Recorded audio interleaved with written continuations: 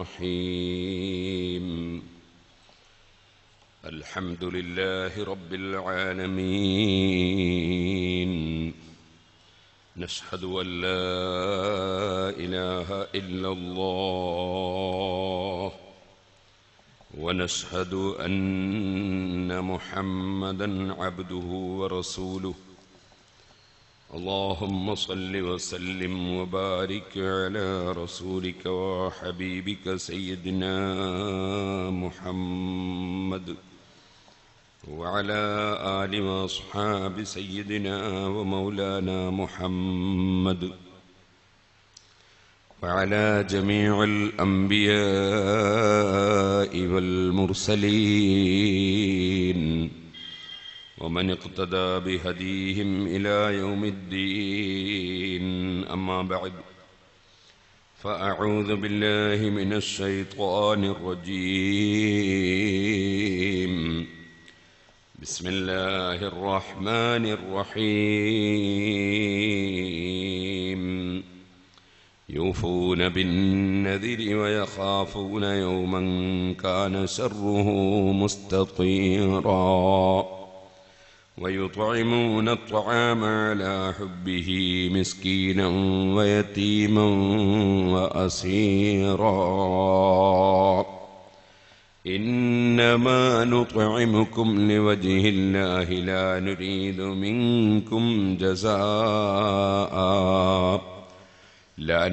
منكم جزاء ولا شكورا إنا نخاف من ربنا يوما عبوسا قمطريرا فوقاهم الله شر ذلك اليوم ولقاهم نضرة وسرورا صدق الله العلي العظيم صدق وبلغ رسوله النبي الكريم ونحن على ذلك من الشاهدين الشاكرين والحمد لله رب العالمين فيا ناظرا زهر البساتين دونها أظنك أعمى ليس للحسن تبصروا ويا من لها إن المحاسين كلها بدار بها ما على القلب يخطر ومشروبها كافورها ورحيقها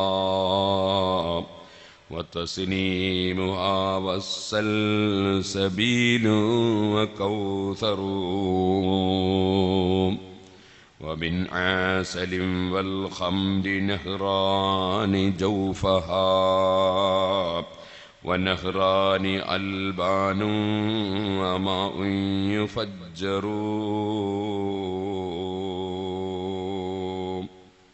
وغالي حرير فرسها ولباسها وحصباؤها والترب مسك وجوهر يا ربي بالمصطفى بلغ مقاصدنا واغفر لنا ما مضى يا واسع الكرم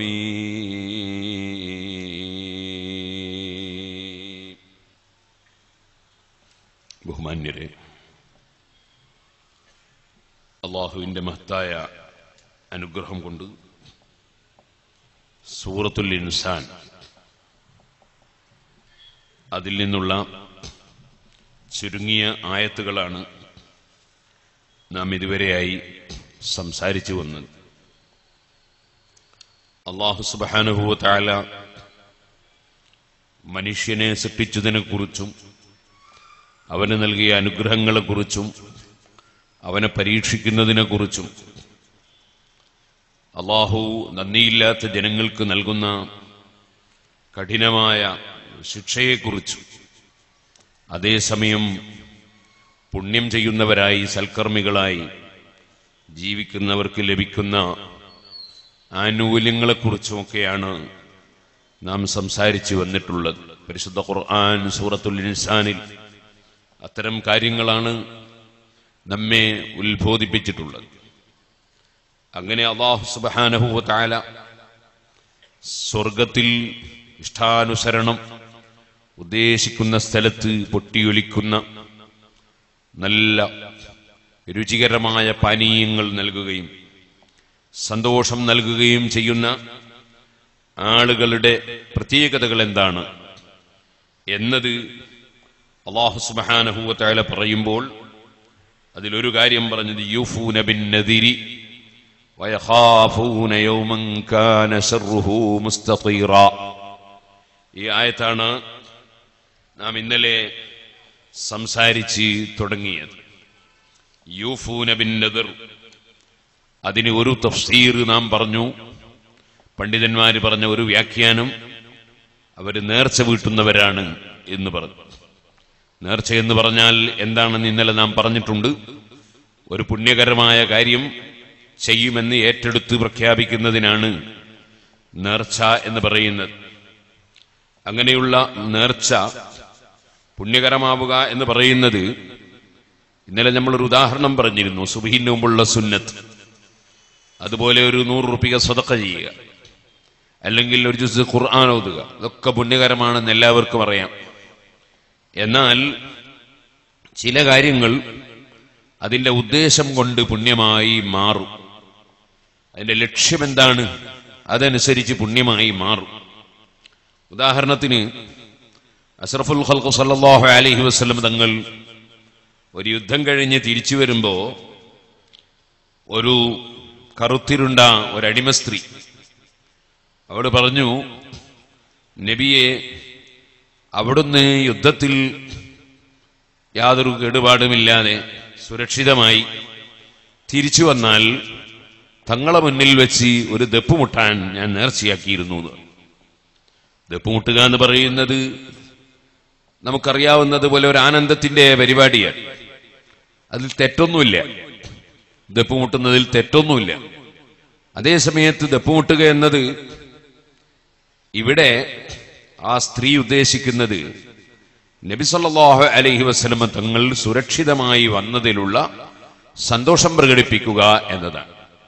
അഷ്റഫുൽ ഖൽഖ് സല്ലല്ലാഹു അലൈഹി വസല്ലമ തങ്ങളുടെ വിജയത്തിൽ സന്തോഷം പ്രകടിപ്പിക്കുക, അതൊരു നല്ല നിയ്യത്താണല്ലോ. നബി സല്ലല്ലാഹു അലൈഹി വസല്ലം പറഞ്ഞു, ഇൻ നദർതി ഫഫഅലി, നീ ഇങ്ങനെ നേർച്ച ചെയ്തിട്ടുണ്ടെങ്കിൽ നീ ചെയ്തോളൂ, വഇല്ലാ ഫല, ഇല്ലെങ്കിൽ ഇപ്പോൾ വേണ്ട. മഹാനായ അഷ്റഫുൽ ഖൽഖ് സല്ലല്ലാഹു അലൈഹി വസല്ലമ തങ്ങളോട് ആ സ്ത്രീ പറഞ്ഞു, ഇന്നി കുന്തു നദർതു, ഞാൻ നേർച്ച ചെയ്തതാണ്. അപ്പോൾ ഫഖഅദ റസൂലുള്ളാഹി സ്വല്ലല്ലാഹു അലൈഹി വസല്ലം, റസൂലുള്ളാഹി സ്വല്ലല്ലാഹു അലൈഹി വസല്ലം ഇരുന്നു കൊടുത്തു. ആ സ്ത്രീ ദപ്പുമുട്ടി നബി സല്ലല്ലാഹു അലൈഹി വസല്ലം മുമ്പിൽ വെച്ച് അസ്റഖൽ ബദ്റു അലൈനാ മിൻ സാനിയാത്തിൽ ദാഇ വജബ ശുക്രു അലൈനാ മാ ദഅ ലില്ലാഹി ദാഇ. റബീഉൽ അവ്വൽ 12 തിങ്കളാഴ്ച അഷ്റഫുൽ ഖൽഖ് സല്ലല്ലാഹു അലൈഹി വസല്ലം മദീനയിലേക്ക് ആഗതമായപ്പോൾ അന്ന് സ്ത്രീകളും പുരുഷന്മാരും കുട്ടികളും എല്ലാവരും ചേർന്ന് സന്തോഷം പ്രകടിപ്പിച്ച സമയത്ത് അവർ ചൊല്ലിയ പദ്യമുണ്ട്. റബീഉൽ അവ്വൽ 12 തിങ്കളാഴ്ച നബി തങ്ങളുടെ ജന്മദിനമാണ്. നബി സല്ലല്ലാഹു അലൈഹി വസല്ലം മദീനയിലേക്ക് വന്ന ദിനവുമാണ്. അന്ന് അതാ സ്ത്രീകളും കുട്ടികളുമൊക്കെ ഒന്നിച്ച് ഒരുമിച്ച് കൂടി സ്വീകരണം കൊടുത്തുകൊണ്ട് ചൊല്ലിയ പദ്യം, ഓ സ്ത്രീകളെ, സ്ത്രീകൾ വെളിക്കിറങ്ങരുതെന്നും ആവശ്യത്തിന് വേണ്ടി അല്ലാതെ പുറത്തിറങ്ങരുതെന്നും അതുപോലെ സ്ത്രീകൾ വീട്ടിൽ പരമാവധി അടങ്ങി ഒതുങ്ങി കഴിയണമെന്നും അങ്ങനെ തുടങ്ങിയുള്ള നിയമങ്ങളും സ്ത്രീകളെ അന്യപുരുഷന്മാർക്ക് കാണാനും തൊടാനും പാടില്ലെന്നുമൊക്കെയുള്ള നിയമങ്ങൾ വരുന്നതിന്റെ മുമ്പാണത്. അന്ന് ഈ നിയമങ്ങൾ വന്നിട്ടില്ല. അതുപോലെ മദ്യപിക്കരുതെന്ന നിയമം വന്നിട്ടില്ല. കള്ളുടിക്കരുതെന്ന നിയമം വന്നത് ഉഹദ് യുദ്ധത്തിന്റെ ശേഷമാണെന്ന് ചരിത്രത്തിൽ കാണാം. അപ്പോൾ അതിനു മുമ്പ് അതാ സഹാബികളിൽ പലരും മദ്യപിച്ചവരുണ്ടല്ലോ. കാരണം അന്നത് ഹറാമാക്കി പ്രഖ്യാപിച്ചിട്ടില്ല. അതുപോലെ സ്ത്രീകളും പുരുഷന്മാരും ഇടകലരുന്നതിനോ പരസ്പരം തൊടുന്നതിനോ അവര് പരസ്യമായി പാട്ടുപാടുന്നതിനോ ദബ്ബ് മുട്ടുന്നതിനോ വിരോധമൊന്നുമില്ലാത്ത കാലമാണ്. മഹാനായ അഷ്റഫുൽ ഖൽഖ് സല്ലല്ലാഹു അലൈഹി വസല്ലമ തങ്ങളെ സ്വീകരിക്കാൻ വന്ന സ്ത്രീകളും പുരുഷന്മാരും ഒരുമിച്ച് നബി സല്ലല്ലാഹു അലൈഹി വസല്ലമ തങ്ങളുടെ വരവിൽ സന്തോഷം പ്രകടിപ്പിച്ച് അശ്റഖൽ ബദ്റു അലൈനാ എന്ന് നമ്മളിപ്പോൾ ചൊല്ലാറുണ്ടല്ലോ. അതുപോലെ ത്വലഅൽ ബദ്റു അലൈനാ എന്നിങ്ങനെ തുടങ്ങിയിട്ട് അഷ്റഫുൽ ഖൽഖ് സല്ലല്ലാഹു അലൈഹി വസല്ലമ തങ്ങളുടെ മദ്ഹ് അല്ലാഹുവിന്റെ റസൂലിന്റെ ജന്മദിനത്തിൽ അതേ റബീഉൽ അവ്വൽ 12 തിങ്കളാഴ്ച മദീനയിൽ അതിഗംഭീരമായി സഹാബത്ത് ഒരുമിച്ച് പാടിയിട്ടുണ്ടല്ലോ. ആ പദ്യത്തിന്റെ അതേ അർത്ഥം തന്നെയാണ് അശ്റഖൽ ബദ്റു അലൈനാ മിൻ സനിയാത്തിൽ വദാഇ വജബ ശുക്രു അലൈനാ മാദാ ലില്ലാഹി ദാഇ. നബി സല്ലല്ലാഹു അലൈഹി വസല്ലമ തങ്ങൾക്ക് ഏത് വിജയമുണ്ടായോ സന്തോഷമുണ്ടായോ അവിടുത്തേക്ക് എന്ത് നന്മ ലഭിച്ചുവോ അതെല്ലാം നമുക്കും കൂടി നന്മയാണല്ലോ. അതുകൊണ്ട് തന്നെ അതിന് ശുക്ർ ചെയ്യാൻ നമ്മൾ ബാധ്യതയുള്ളവരാണല്ലോ. ആ സന്തോഷ പ്രകടനമായതുകൊണ്ട് തന്നെ അത് നേർച്ച ചെയ്തപ്പോൾ അത് വീട്ടാൻ നബി സല്ലല്ലാഹു അലൈഹി വസല്ലമ തങ്ങൾ കൽപ്പിക്കുകയാണ്.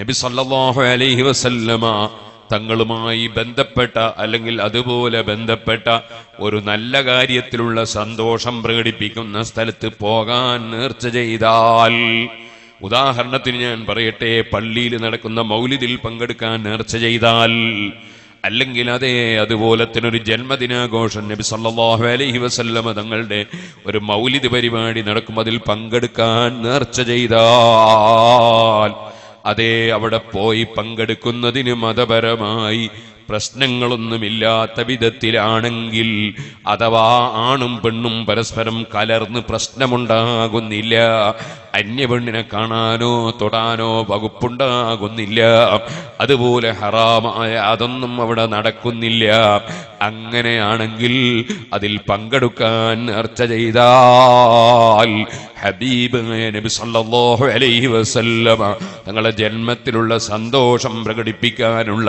പ്രവൃത്തിയിൽ പങ്കുചേരാനുള്ള നേർച്ചയായതിനാൽ പങ്കെടുക്കേണ്ടത് തന്നെ. ആ നേർച്ച ഒരു പുണ്യത്തിന് വേണ്ടിയുള്ള നേർച്ച തന്നെ. ഇതുപോലെ അല്ലാഹുവിന്റെ ഔലിയാക്കൾ, അരിഫീങ്ങൾ, സാലിഹീങ്ങൾ അവര് മരണപ്പെട്ടാൽ അവരെ അനുസ്മരിക്കുന്ന ആണ്ട് പരിപാടികൾ, ഉറൂസ് പരിപാടികൾ, അനുസ്മരണ പരിപാടികൾ, ആ പരിപാടികളിലൂടെ മഹാന്മാരെ മഹത്വം ജനങ്ങൾക്ക് ബോധ്യപ്പെടുത്തുകയാണ്. അതുപോലെ തന്നെ നന്മയിലേക്ക് ജനങ്ങളെ ക്ഷണിക്കുന്ന വാദും ഉറുദിയുമൊക്കെ നടക്കുകയാണ്. അവിടെ അതാ ഖുർആൻ ഖത്തം തീർക്കുകയാണ്, ഖുർആനിൽ നിന്ന് ഫാത്തിഹയും സൂറത്തൊക്കെ ഓതുകയാണ്, അവിടെ സിയാറത്ത് നടക്കുകയാണ്, അവിടെ സദഖകൾ ധാരാളം ഭക്ഷണം വിതരണം ചെയ്യുകയാണ്. അങ്ങനെ നല്ല കാര്യം നടക്കുന്ന ഒരു സംഭവമായാൽ ആ സംഭവത്തിലേക്ക് നേർച്ച ചെയ്താലും ആ സംഭവത്തിൽ പങ്കെടുക്കാൻ നേർച്ച ചെയ്താലും അത് ചെയ്യേണ്ടത് തന്നെ, അത് വർജിക്കേണ്ടതല്ല. ഇതുപോലെ മഹാന്മാരുടെ മഹത്വം പറയൽ പുണ്യകർമ്മമാണ്. മഹാന്മാരുടെ പ്രത്യേകതകളും ചരിത്രങ്ങളും പറയുന്നത് മനുഷ്യർക്ക് ഈമാൻ വർദ്ധിക്കാൻ കാരണമാണ്. അങ്ങനെ വരുമ്പോൾ മഹാന്മാരുടെ മഹത്വം ഉൾക്കൊള്ളുന്ന മാല പാടാൻ നേർച്ചയാക്കിയാൽ, ബദർ മാല പാടാൻ നേർച്ചയാക്കിയാൽ, ബദർ മൂലിദ് ഓതാൻ നേർച്ചയാക്കിയാൽ, മുഹീദ്ദീൻ മാല ചൊല്ലാൻ നേർച്ചയാക്കിയാൽ അത് പുണ്യകർമ്മമാണല്ലോ ഏറ്റെടുത്തത്, അത് നിർവഹിക്കേണ്ടത് തന്നെ. അപ്പൊ പുണ്യകരമായ വിഷയങ്ങൾ അതിൽ വന്നു ചേരുന്നുവെങ്കിൽ ആ നിലക്ക് നമ്മുടെ മുൻഗാമികൾ ചെയ്തിട്ടുള്ള നല്ല കാര്യങ്ങൾ അവകൾ നേർച്ചയാക്കിയാൽ അത് ചെയ്യൽ നിർബന്ധമാവുകയാണ്. അതൊരു പുണ്യകർമ്മമായി തന്നെ ചെയ്യേണ്ടതാണ്. പരിശുദ്ധ ദീനുൽ ഇസ്ലാമിന്റെ നിയമങ്ങളെക്കുറിച്ച് നാം എപ്പോഴും ബോധമുള്ളവരാകണം. ഇതുപോലെ സഹോദരന്മാരെ ഞാൻ കൂടുതലായി അതിനെ സംബന്ധിച്ച് പറയുന്നില്ല. അല്ലാഹു സുബ്ഹാനഹു വ തആല യൂഫൂന ബിന്നദർ, നേർച്ച വീട്ടുന്നവരെന്ന് സ്വർഗത്തിൽ കടക്കുന്ന ആളുകളെ കുറിച്ച് അല്ലാഹു തആല പ്രത്യേകം എടുത്തു പറഞ്ഞിരിക്കുകയാണല്ലോ.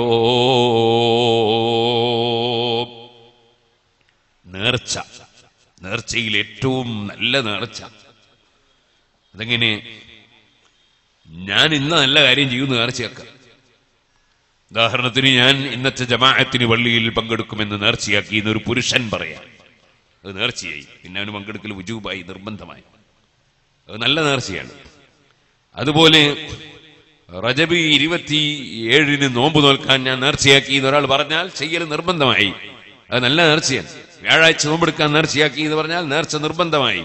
അങ്ങനെ ഓരോന്ന് പള്ളിയിൽ കയറിയാൽ ഞാൻ 2 റക്അത്ത് തഹയ്യത്ത് നിസ്കരിക്കും നേർച്ചയാക്കിയാൽ അത് ചെയ്യൽ നിർബന്ധമായി. അങ്ങനെയുള്ള നേർച്ചകൾ, അതുപോലെ എന്തും നമുക്ക് നേർച്ചയാക്കാമല്ലോ. ഞാൻ ഒരു സെന്റ് ഭൂമി വഖഫാക്കും, അങ്ങനെയൊക്കെ നേർച്ചയാക്കാം. അതുപോലെ തന്നെ ഒരു ലോഡ് കല്ല് നമ്മളെ ഹഫീദുൽ ഖുർആൻ കോളേജിന്റെ ബിൽഡിങ്ങിന്റെ സ്ഥലം കെട്ടാൻ വേണ്ടി ഞാൻ കൊടുക്കും, നേർച്ചയാക്കിയാൽ അപ്പൊ അത് നിർബന്ധമായി.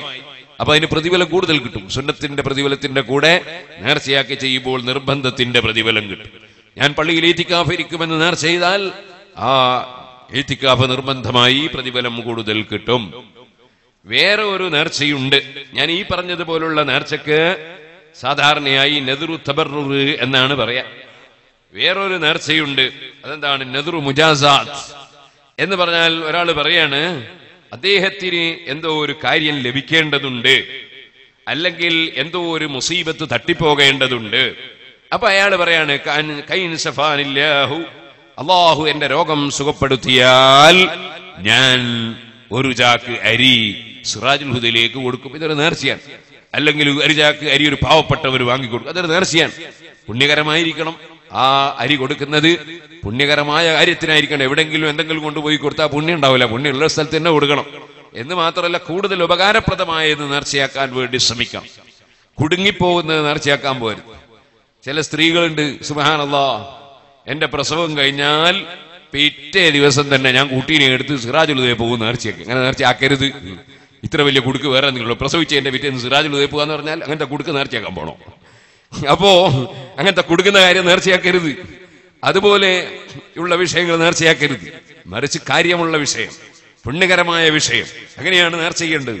അതുപോലെ തന്നെ നമ്മൾ ചിലപ്പോ മഹാന്മാരുടെ പേരിൽ നേർച്ച ചെയ്യും. ബദരീങ്ങളുടെ പേരിൽ ഞാൻ ഒരു ഖത്ം ഓതാൻ നേർച്ചയാക്കി. നേർച്ചക്ക് ഒരു കുഴപ്പമില്ല, നല്ല നേർച്ചയാണ്. അതുപോലെ തന്നെ ഞാൻ ബദരീകളുടെ പേരിൽ യാസീൻ ഓതാൻ നേർച്ചയാക്കി, നല്ല നേർച്ചയാണ്, ഒരു കുഴപ്പമില്ല. അങ്ങനെയൊക്കെ നേർച്ചയാക്കാം. എന്നാൽ അതുപോലെ തന്നെ ഞാൻ ഇതാ മമ്പറം തങ്ങളുടെ പേരിൽ അമ്പറന്തങ്ങളുടെ പേരിൽ സിറാജുലുദ്ദീനിലെ കുട്ടികൾക്ക് ഒരു ദിവസം ഭക്ഷണം കൊടുക്കാൻ നേർച്ചയാക്കി. നല്ല നേർച്ചയാണ്, നേർച്ചക്ക് ഒരു കുഴപ്പമില്ല. അങ്ങനെ ഉപകാരപ്രദമായതും നല്ലതുമായ കാര്യങ്ങൾ നേർച്ച ചെയ്യണം. എന്നാൽ നമ്മൾ മഖ്ബറകളിലേക്ക് ചിലപ്പോൾ നേർച്ച ചെയ്യാറുണ്ട്. മഖ്ബറകളിൽ നേർച്ച ചെയ്യുന്നത് മഖ്ബറയെ കിടക്കുന്ന ആൾക്ക് നേർച്ച ചെയ്യില്ല. കാരണം അദ്ദേഹം ചോറും കഴിക്കൂല, ചായയും കുടിക്കൂല, ഒന്നും ചെയ്യൂല. അപ്പൊ പിന്നെ ചിലരുണ്ടല്ലോ, ചിലപ്പോൾ പറയും ഞാൻ മുഹീദ്ദീൻ ഷെയ്ഖിന് കോഴി നേർച്ചയാക്കി എന്ന് പറയും. മുഹീദ്ദീൻ ഷെയ്ഖിന് കോഴി നേർച്ചയാക്കിയാൽ മുഹീദ്ദീൻ ഷെയ്ഖിന് കൊടുക്കാൻ കഴിയുമോ? കൊടുക്കാൻ കഴിയില്ല. മുഹീദ്ദീൻ ഷെയ്ഖ് തിന്നുകയില്ല. പിന്നെ ആ പറഞ്ഞതിന്റെ അർത്ഥം എന്താണ്? മുഹീദ്ദീൻ ഷെയ്ഖിന് കോഴി നേർച്ചയാക്കി എന്ന് പറഞ്ഞാൽ അതൊരു ചുരുക്കി പറഞ്ഞതാണ്. അതിന്റെ അർത്ഥം മുഹീദ്ദീൻ ഷെയ്ഖ് റളിയല്ലാഹു അൻഹുവിന്റെ പേരിൽ ഈ കോഴി ബിസ്മില്ലാഹിർ റഹ്മാനിർ റഹീം എന്ന് പറഞ്ഞ് സാധാരണ അറക്കുന്ന പോലെ അറുത്തിട്ട് അതെ മൂമിനീങ്ങളായ ആളുകൾക്ക് കഴിക്കാൻ വേണ്ടി കൊടുക്കും, കഴിക്കും, അങ്ങനെ കഴിക്കാൻ നൽകും എന്നാണ് ആ പറഞ്ഞത് കൊണ്ട് ഉദ്ദേശിക്കപ്പെടുന്നത്. അപ്പൊ ആ ഉദ്ദേശിക്കപ്പെടുന്ന കാര്യം സാധാരണ നിലക്ക് അങ്ങനെ പറഞ്ഞാൽ എന്താ ഉദ്ദേശിക്കാറുള്ളത്? ആ കാര്യം ചെയ്യണം എന്നാണ് നിയമം. അപ്പൊ മുഹീദ്ദീൻ ഷെയ്ഖിന് കോഴി നേർച്ചയാക്കി എന്ന് പറഞ്ഞാൽ കോഴിനെ എടുത്തിട്ട് ബഗ്ദാദിലേക്ക് പോകേണ്ട ആവശ്യമൊന്നുമില്ല. അതുപോലെ തന്നെ മുഹീദ്ദീൻ ഷെയ്ഖ് റളിയല്ലാഹു അൻഹു കോഴി ഇറച്ചി തിന്നേയില്ല. അപ്പൊ അതിന്റെ ഉദ്ദേശം, അത് നേർച്ചയാക്കുന്ന ആൾക്കൊരു ഉദ്ദേശമുണ്ട്, സാധാരണ ചെയ്തു വരുന്ന ഒരു കാര്യമുണ്ട്, ആ കാര്യം ചെയ്യണം. അങ്ങനെയാണ്. ചിലപ്പോ അത് നേർച്ചയാക്കുന്ന ആൾ ഉദ്ദേശിച്ചത് ആ കോഴി അറുത്ത് നല്ലൊരു സദ്യ ഉണ്ടാക്കി മുഹീദ്ദീൻ ഷെയ്ഖിന്റെ ഒരു മൗലൂദും കൂടി ഓതാനാണെങ്കിലോ മൗലൂദും കൂടി ഓതണം. അങ്ങനെ അതിന്റെ സാധാരണ നിലക്ക് എന്താണോ ചെയ്യാറുള്ളത് അത് ചെയ്യണം എന്നാണ് ഇബ്നു ഹജറുൽ ഹൈതമി റളിയല്ലാഹു അൻഹു അവിടുത്തെ ഫതാവയിലും മറ്റ് പണ്ഡിതന്മാരവർ ഗ്രന്ഥങ്ങളിലൊക്കെ പറഞ്ഞിട്ടുള്ളത്. അതിന് സാധാരണയായി അതുകൊണ്ട് എന്താണോ ഉദ്ദേശിക്കപ്പെടുന്നത് അത് ചെയ്യണം. ഇതാണ് അതിന്റെ നിയമം. ഇനിയൊരു കാര്യം കൂടി ഞാൻ പറയാണ്. അങ്ങനെ നേർച്ചയാക്കുമ്പോ നമ്മളൊരു മഖ്ബറയിലേക്കാണ് നേർച്ചയാക്കുന്നതെങ്കിൽ ആ മഖ്ബറയിൽ നൽകപ്പെടുന്ന ക്യാഷ് അത് എടുക്കുന്നവർ എന്തിനാണ് ചെലവഴിക്കുന്നത് എന്നത് നാം ആലോചിക്കേണ്ടതുണ്ട്. നമുക്കിപ്പോ ഒരു ഉദാഹരണം ഞാൻ പറയാം. നമ്മളൊരു വലിയ മഹാൻ, അദ്ദേഹത്തിന്റെ ഒരു വലിയ മഹാൻ, ആ മഹാന്റെ മഖ്ബറ ഭരിക്കുന്ന ആളുകൾ സുന്നത്ത് ജമാഅത്തിന്റെ വിരോധികളായിപ്പോയി. കാരണം അവിടെ ഇപ്പോൾ സുന്നത്ത് ജമാഅത്തിന്റെ കയ്യിലല്ല, അവിടുത്തെ കമ്മിറ്റി സുന്നിയല്ലാത്തവരുടെ കയ്യിൽ പോയി. അവർക്ക് മഖബറയിൽ കിടക്കുന്ന ആളോട് പ്രത്യേകം ബഹുമാനവും ആദരവൊന്നുമില്ല. അതുപോലെ തന്നെ ആ മഖബറയിൽ കിടക്കുന്ന ആളുടെ പേരിൽ ഭക്ഷണം കൊടുക്കണമെന്ന ചിന്തയില്ല. ആ മഖ്ബറയിൽ കിടക്കുന്ന ആളുടെ പേരിൽ നടക്കുന്ന പരിപാടികൾ അത് നല്ല ഇൽമു പറയുന്ന വഅലിന്റെ സദസ്സ്, ഖുർആൻ ഓതുന്ന സദസ്സ് അത്ര നല്ല കാര്യമാണെന്നല്ലേ യാതൊരു നിർബന്ധം ഒരിക്കില്ല. അവർക്കുള്ളത് എന്താണ്? അതൊരു ബിസിനസ്സാക്കി ആ മഖ്ബറയുടെ പേരിൽ കുറെ പണം കയ്യിലാക്കി അത് ഓരോരുത്തരും കുറേശ്ശെ അവരും കയ്യിലാക്കി അതുപോലെ തന്നെ അവരാവശ്യത്തിന് ചെലവഴിച്ച് പിന്നെ കുറച്ച് സിനിമാ നടന്മാരെ കൊണ്ടുവന്നൊരു സിനിമാ നടന്മാരെ കൊണ്ടൊരു പരിപാടി, പിന്നെ ഒരു നാടകത്തിന്റെ പരിപാടി, അങ്ങനെ തുടങ്ങി ഇസ്ലാമുമായി യാതൊരു ബന്ധവുമില്ലാത്ത പുണ്യകർമ്മങ്ങളല്ലാത്ത പലപ്പോഴും തെറ്റായ കാര്യങ്ങൾ ചെയ്യുന്ന സദസ്സുകൾ സംഘടിപ്പിക്കുകയാണ്. അത്തരം ഒരു ഉറൂസിലേക്ക് നൽകുന്ന പണം അല്ലെങ്കിൽ മഖ്ബറയിലേക്ക് നൽകുന്ന പണം ഇസ്ലാമികമായ പുണ്യകർമ്മത്തിനല്ല ഉപയോഗപ്പെടുത്തുന്നത് എന്ന് കണ്ടാൽ അത്തരം ഉറൂസുകളിലേക്കോ അത്തരം നേർച്ചകളിലേക്കോ അത്തരം മഖ്ബറകളിലേക്കോ ഒന്നും നേർച്ചയാക്കാൻ പാടില്ല. മറിച്ച് ആ മഹാന്മാരുള്ള സ്നേഹ ബഹുമാനം പുലർത്താൻ വേണ്ടി നമുക്ക് പാവപ്പെട്ട ഒരു സാധുവായ മനുഷ്യന് റമദാനിൽ ഒരു ചാക്ക് അരി വാങ്ങിച്ചു കൊടുക്കാൻ നേർച്ചയാക്കുക നല്ല നേർച്ചയാ. അല്ലെങ്കിൽ നമ്മൾ ഇന്നലെ പറഞ്ഞില്ലേ SYSന്റെ കീഴിൽ റേഷൻ പരിപാടി, സാധുക്കൾക്ക് മാസത്തിൽ ഒരു 1000 ഉറുപ്പികയുടെ വസ്തുക്കൾ കൊടുക്കുന്ന പരിപാടി, നേർച്ചയാക്കുക നല്ല പരിപാടിയാ. അതുപോലെ തന്നെ നേരത്തെ സൂചിപ്പിച്ചതുപോലെ അതാ അല്ലാഹുവിന്റെ ദീൻ പഠിക്കുന്ന മുതഅല്ലിമീങ്ങൾ പഠിക്കുന്ന ഒരു സ്ഥാപനത്തിൽ ആ മുതഅല്ലിമീങ്ങളെ ഭക്ഷണം അതാ മുഹീദ്ദീൻ ഷെയ്ഖിന്റെ പേരിൽ അല്ലെങ്കിൽ അജ്മീർ ഷെയ്ഖിന്റെ പേരിൽ അതുപോലെ തന്നെ ഉള്ളാളത്ത് ദർഗയിൽ കിടക്കുന്ന മഹാന്റെ പേരിൽ അങ്ങനെ ഏത് മഹാന്മാരുടെ പേരിലും നമുക്ക് നല്ല കാര്യങ്ങൾ നേർച്ച ചെയ്യാം, കൊടുക്കാം.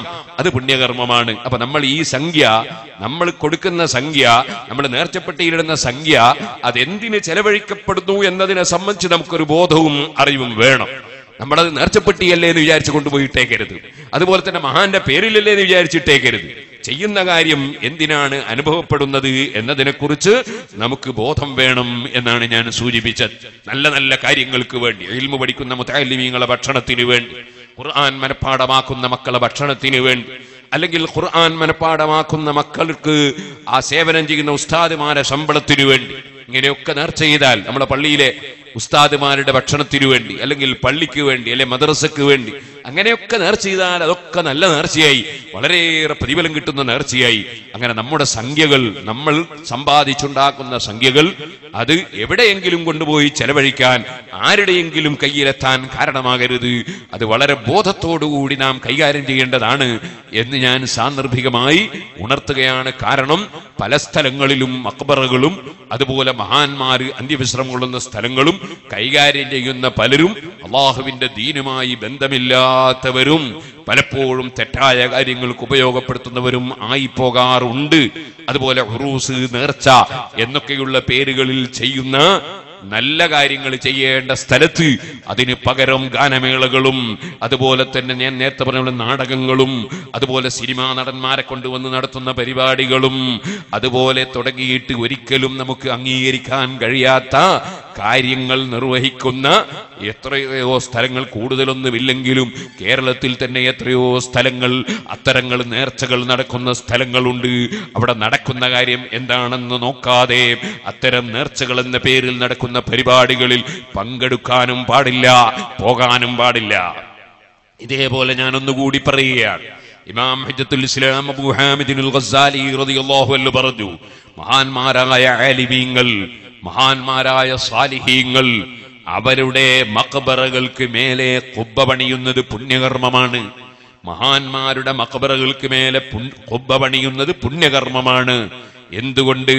അങ്ങനെ ഖുബ്ബ പണിയുമ്പോൾ അവരുടെ മഹത്വം ജനങ്ങൾക്ക് ബോധ്യപ്പെടുകയും അവരുടെ ഖബർ സിയാറത്ത് കൂടുതൽ വർദ്ധിക്കാനും അവിടെ ആളുകൾ വന്ന് ധാരാളം ഖുർആൻ ഓതാനും ഒക്കെ കാരണമാകും. അതുകൊണ്ട് മഹാന്മാരുടെ മഖ്ബറുകളുടെ മേലെ ഖുബ്ബ പണിയുന്നത് പുണ്യകർമ്മമാണ്. അതിനാൽ അങ്ങനെ ഒരാൾ നേർച്ച ചെയ്യുമ്പോൾ അത് നിർബന്ധമാവുകയാണ്, വസിയ്യത്ത് ചെയ്യുമ്പോൾ അത് വീട്ടേണ്ടി വരികയാണ്. എന്നാൽ സുഹൃത്തുക്കളെ, ഖുബ്ബയുള്ള എല്ലാ മഖ്ബറുകളും നല്ലതാണെന്ന് വിചാരിക്കരുത്. ഖുബ്ബ പണിതത് ആർക്കാണ് നോക്കണം, ഖുബ്ബ കാണുമ്പോഴേക്ക് മഹാന്റെതാണ് അങ്ങനെ വിചാരിക്കാൻ വകുപ്പില്ല. അത് നമ്മൾ മനസ്സിലാക്കണം. ചെറിയൊരു ഉദാഹരണം ഞാൻ പറയുന്നു. അങ്ങകലെ കോഴിക്കോട് എയർപോർട്ടിന്റെ സമീപത്ത് ഒരു ഖുബ്ബയുള്ള ഖബറുണ്ട്. അതിന്റെ ചോടെ അത് പിഴച്ചുപോയ തരീഖത്തുകാരനായ ഒരു ശൈഖിന്റെ ഖുബ്ബയാണ്. അവിടെ നാം സിയാറത്തിന് പോകാൻ പാടില്ല. മഹാന്മാരല്ലാത്തവരെ മഹാന്മാരായി നാം കരുതാൻ പാടില്ല, മറ്റുള്ളവർ കരുതാൻ കാരണമാകാൻ പാടില്ല. അതുകൊണ്ടാണല്ലോ സുഹൃത്തുക്കളെ, സാധാരണക്കാരനായ ഒരാൾ സുന്നത്ത് ജമാഅത്തുകാരനല്ലാത്ത ഒരുവന്റെ രോഗം കാണാൻ പോയാൽ അത് കറാഹത്താണെന്ന് ഇബ്നു ഹജറുൽ ഹൈതമി റളിയല്ലാഹു അൻഹു പറഞ്ഞു. സുന്നത്ത് ജമാഅത്തിന്റെ വിരോധിയുടെ രോഗം കാണാൻ സാധാരണക്കാർ പോകാൻ പാടില്ല. അത് പറഞ്ഞ അതേ ഇബ്നു ഹജറുൽ ഹൈതമി റളിയല്ലാഹു അൻഹു പറഞ്ഞു, അതൊരു ആലിമാണെങ്കിൽ, പണ്ഡിതനാണെങ്കിൽ പോകൽ കറാഹത്തല്ല, ഹറാമാണെന്ന് പറയണം. അതിന്റെ ആലിമീങ്ങൾക്ക് നിയമം മാറിയത്, ആലിമീങ്ങൾ അവനെ സന്ദർശിക്കാൻ പോകുമ്പോ അവന് വലിയ കുഴപ്പമൊന്നുമില്ല എന്ന് ജനങ്ങൾക്ക് തോന്നിപ്പോകും, അവനും ഒരു നല്ലവനാണെന്ന് തോന്നിപ്പോകും. അങ്ങനെ ഒരു തോന്നൽ ഉണ്ടാക്കിയ വകയിൽ ഈ പണ്ഡിതൻ കുറ്റക്കാരനായി പോകും. അപ്പൊ സുഹൃത്തുക്കളെ, അംഗീകരിക്കപ്പെടാൻ പറ്റാത്ത മഖ്ബറകളാണെങ്കിൽ അവിടുത്തെ ഖുബ്ബയ്ക്ക് എത്ര വലിപ്പമുണ്ടെങ്കിലും മിനാരത്തിന് എത്ര വലിപ്പമുണ്ടെങ്കിലും അവിടെ സിയാറത്തിന് പോകുന്നത് അംഗീകരിക്കപ്പെടാൻ പറ്റാത്ത വ്യക്തികൾക്ക് അംഗീകാരം കൊടുക്കാൻ കാരണമാകുന്നതിനാൽ അതിൽ ഭാഗവാക്കാവുന്നവർ കുറ്റക്കാരായി പോകും. അതുകൊണ്ട് മനഃപൂർവ്വം അങ്ങനെ ചെയ്യാൻ പാടില്ല.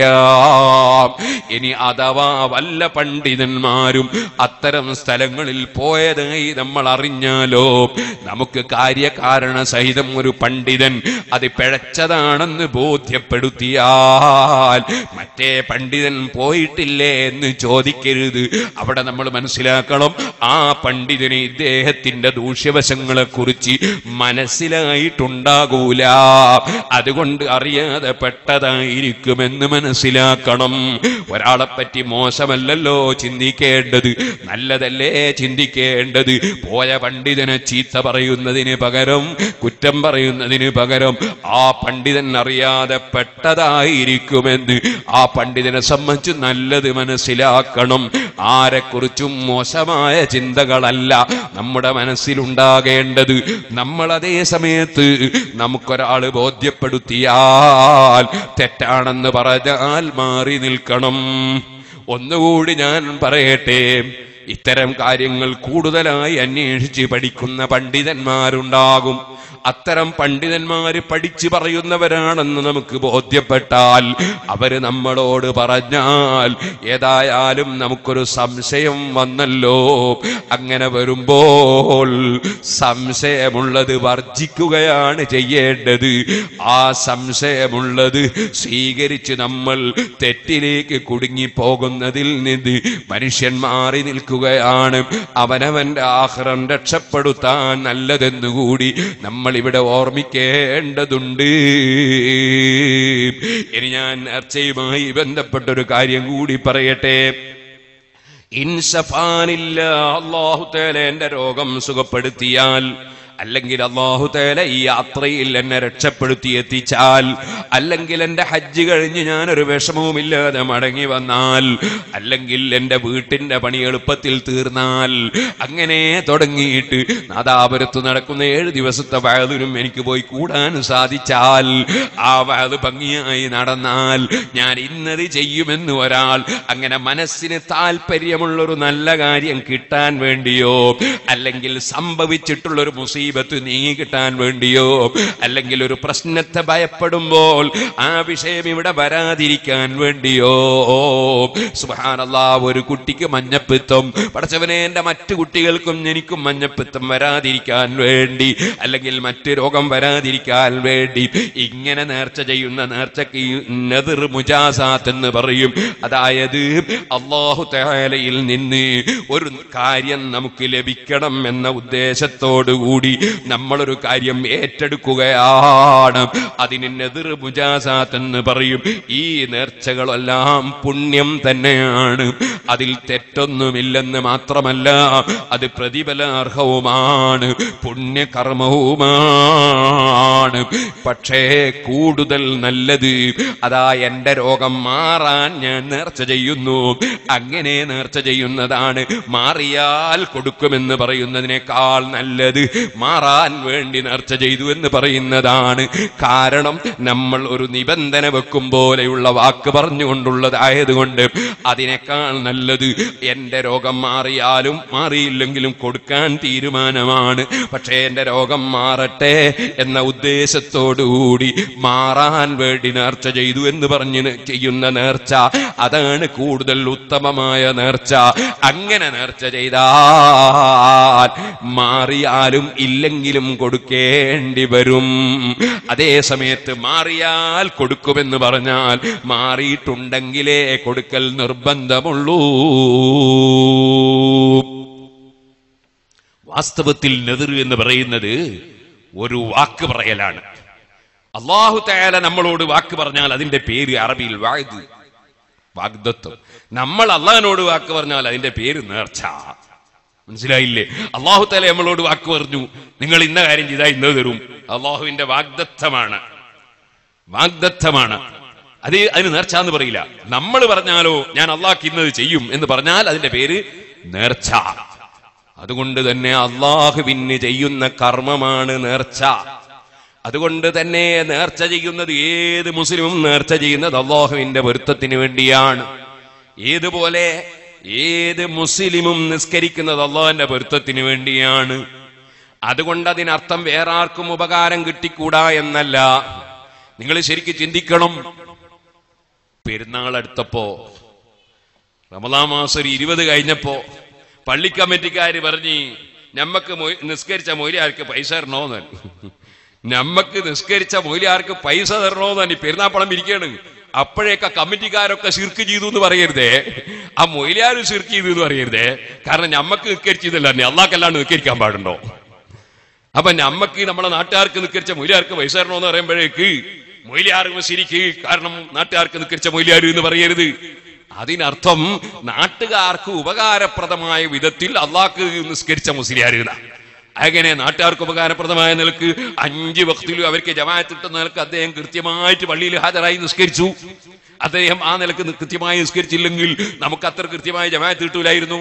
അപ്പൊ നാട്ടുകാർക്ക് ഉപകാരപ്രദമായ നിലക്ക് അള്ളാഹ്ക്ക് നിസ്കരിച്ച മൊയ്ലിയാർ എന്നാണ് നാട്ടുകാർക്ക് നിസ്കരിച്ച മൊയ്ലിയാർ എന്ന് പറഞ്ഞാൽ അതിന്റെ അർത്ഥം. ഇത് മനസ്സിലാക്കാൻ കഴിയാത്തത് കൊണ്ടാണ് ചിലരെന്തായത് എന്നറിയോ, മുഹീദ്ദീൻ ഷെയ്ഖിന് കോഴി നേർച്ചയാക്കി എന്ന് പറഞ്ഞപ്പോ അപ്പോഴേക്ക് അവരെ പിടിച്ച് ഇസ്ലാം എന്ന് പുറത്താണ് എന്ന് പറഞ്ഞു. അവർക്കത് മനസ്സിലാക്കാൻ കഴിയാതെ പോയതാ. മുഹീദ്ദീൻ ഷെയ്ഖിനിക്കല്ല നേർച്ചയാക്കുന്നത്, അള്ളാഹുവിന്റെ പൊരുത്തത്തിന് വേണ്ടി തന്നെയാണ്, അള്ളാഹുവിന് തന്നെയാണ് സമർപ്പിക്കുന്നത്. പക്ഷേ അതുകൊണ്ട് മുഹീദ്ദീൻ ഷെയ്ഖ് റളിയല്ലാഹു അൻഹുവിന്റെ പേരിലായത് കൊണ്ട് മുഹീദ്ദീൻ ഷെയ്ഖ് റളിയല്ലാഹു അൻഹുവിന് ആ സദഖയുടെ പ്രതിഫലം ഹദിയ ചെയ്യുന്നുണ്ട്. ആ പ്രതിഫലത്തിന്റെ ഗുണം മഹാനവറുകൾക്ക് ലഭിക്കുന്നുണ്ട്. നമ്മളെ ബാപ്പാന്റെ പേരിൽ ഞാനൊരു ചാക്ക് അരി കൊടുക്കുമെന്ന് പറഞ്ഞാൽ ബാപ്പക്ക് ആ അരി കൊടുത്തതിന്റെ പ്രതിഫലം കിട്ടുന്നുണ്ട്, ഉപകാരം കിട്ടുന്നുണ്ടെന്നാണ്. നേർച്ച അല്ലാഹുവിന്റെ പൊരുത്തത്തിന് വേണ്ടി തന്നെയാണ് എന്ന് മാത്രമല്ല, നിങ്ങളൊക്കെ വജ്ജഹത്ത് ഓതാറില്ലേ, ഇന്ന സലാത്തി വനുസുകി വമഹ്യായ വമമാതി ലില്ലാഹി റബ്ബിൽ ആലമീൻ. ഒരു മുസ്ലിമായ മനുഷ്യനെ സംബന്ധിച്ചിടത്തോളം അവന്റെ നിസ്കാരം, അവന്റെ സൽക്കർമ്മം, അവന്റെ ഇബാദത്ത്, വമഹ്യായ വമമാതി എന്റെ ജീവിതവും മരണവും എല്ലാം ലില്ലാഹി റബ്ബിൽ ആലമീൻ അല്ലാഹുവിന് സമർപ്പിക്കുന്നതാണ്. എന്നാൽ ഒരു മുസ്ലിയാരോട് ഒരാൾ വന്നിട്ട് പറഞ്ഞു, ഞങ്ങളെ നാട്ടുകാർക്ക് വഅദ് പറഞ്ഞു തരണം. അദ്ദേഹം പറഞ്ഞു, ഇൻഷാ അല്ലാഹ് ഞങ്ങളെ നാട്ടുകാർക്ക് ഞാൻ വഅദ് പറഞ്ഞു തരാം. അയാൾ പോയിട്ട് നാട്ടുകാർക്ക് വഅദ് പറഞ്ഞു കൊടുത്താൽ ഈ മൂല്യാർ അള്ളാഹ്ക്ക് വഅദ് പറഞ്ഞതല്ല, അള്ളാഹിന്റെ പൊരുത്തത്തിന് പറഞ്ഞതല്ലെന്ന് പറയരുത്. നാട്ടുകാർക്ക് ഉപകരിക്കുന്ന നിലക്ക് അള്ളാഹുവിന്റെ പൊരുത്തത്തിനാണ് അദ്ദേഹത്തിന്റെ വഅദ്. സുഹൃത്തുക്കളെ, അപ്പാടെ നാട്ടുകാർക്ക് വഅദ് നമ്മൾ പറയും. ആ പറഞ്ഞതിന്റെ അർത്ഥം സമർപ്പണം അള്ളാഹുവിനല്ലെന്നല്ല. വെറുതെ 99% വരുന്ന മുസ്ലിമീങ്ങൾ അബൂജഹലിനെ പോലത്തെ മുശ്രിക്കീകളാണെന്ന് പറഞ്ഞിട്ട് നമ്മൾ ആഖിറത്തിൽ കുടുങ്ങാൻ പോകരുത് കേട്ടോ. നമ്മളെ കൊടുക്കാൻ ആരെങ്കിലും വലയെറിഞ്ഞാൽ ആ വലയിൽ പോയി ചാടരുത് കേട്ടോ.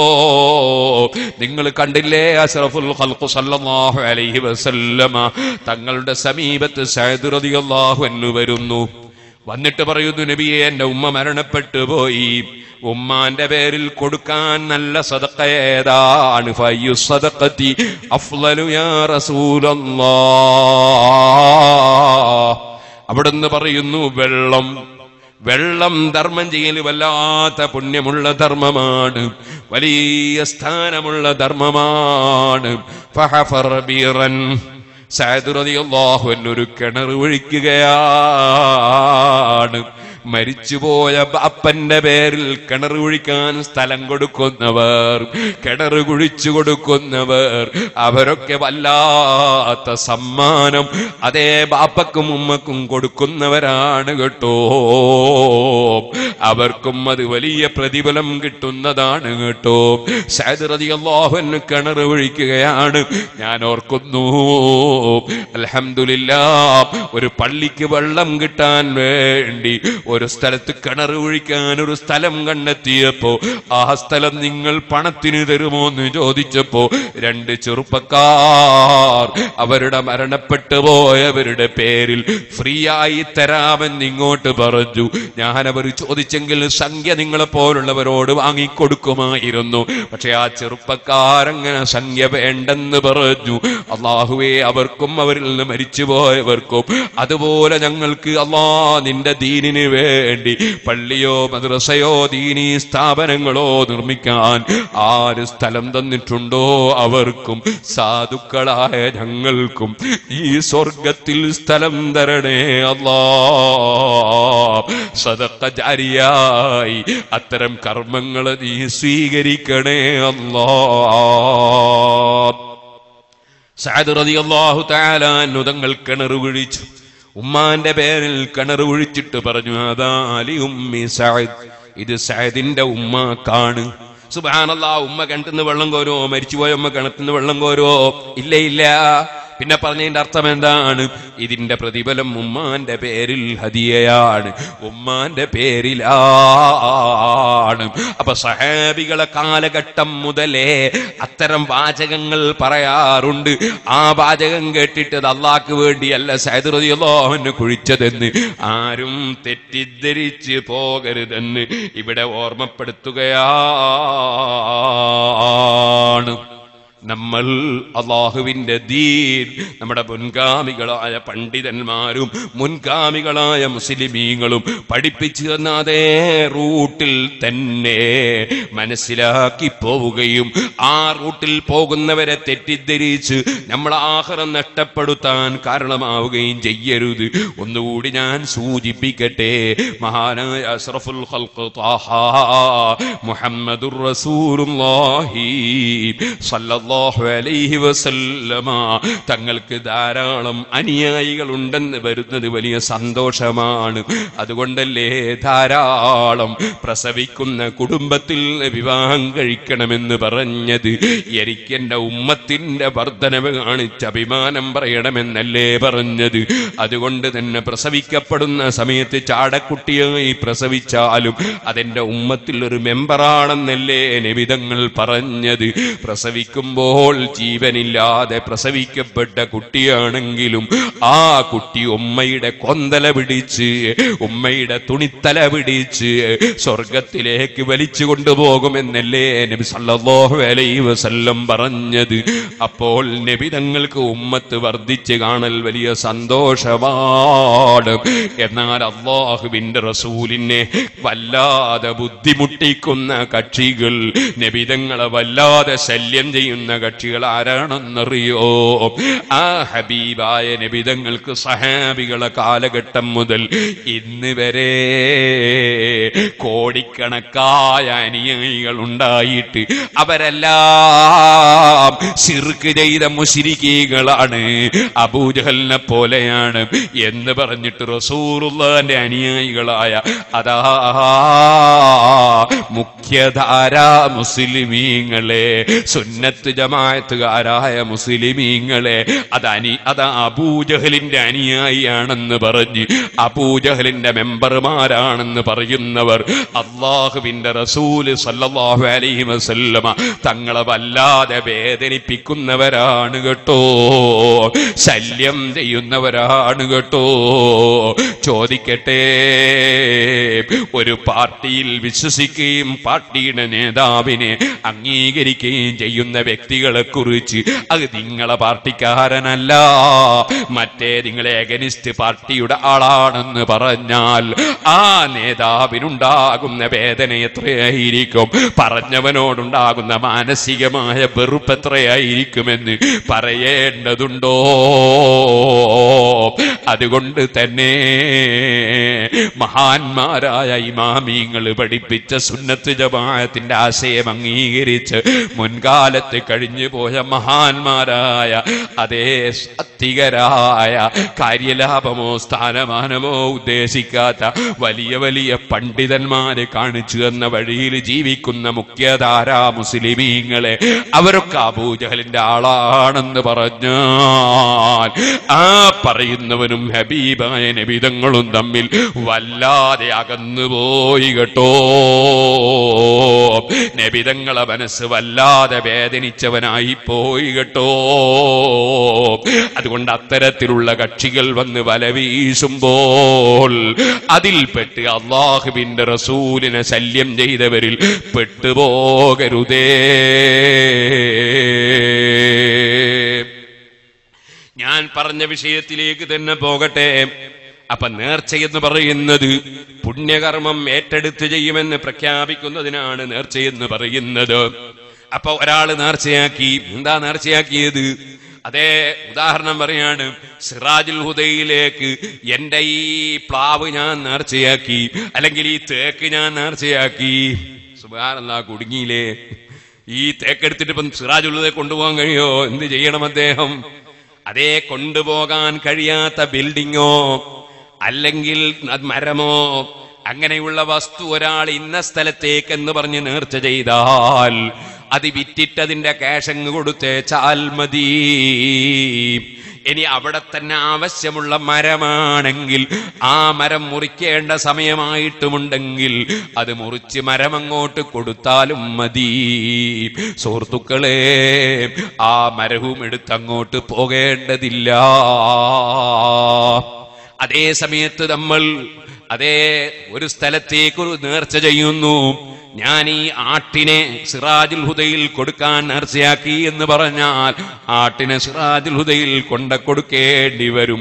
അത് ഫോൺ ചെയ്തിട്ട് ഇവിടെ ഒരു ആടുണ്ടെന്ന് പറഞ്ഞാ പോരാ, അത് നേർച്ചയാക്കിയവന്റെ ചെലവിൽ അവിടെ എത്തിക്കേണ്ടി വരും. ഇത് മസ്അലയാണ് പറഞ്ഞത്. അങ്ങനെ ഫോൺ ചെയ്ത് പറഞ്ഞുകൂടാന്നൊന്നും അതിനർത്ഥമില്ല. പറഞ്ഞാൽ ചിലപ്പോൾ ഓഫീസിൽ നിന്ന് ആളെ അയച്ചിട്ട് അതിനെ വിളിപ്പിച്ചേക്കും, പക്ഷേ ചെലവ് നേർച്ചയാക്കിയവൻ കൊടുക്കേണ്ടി വരും. അങ്ങനെയാണ് നിയമം.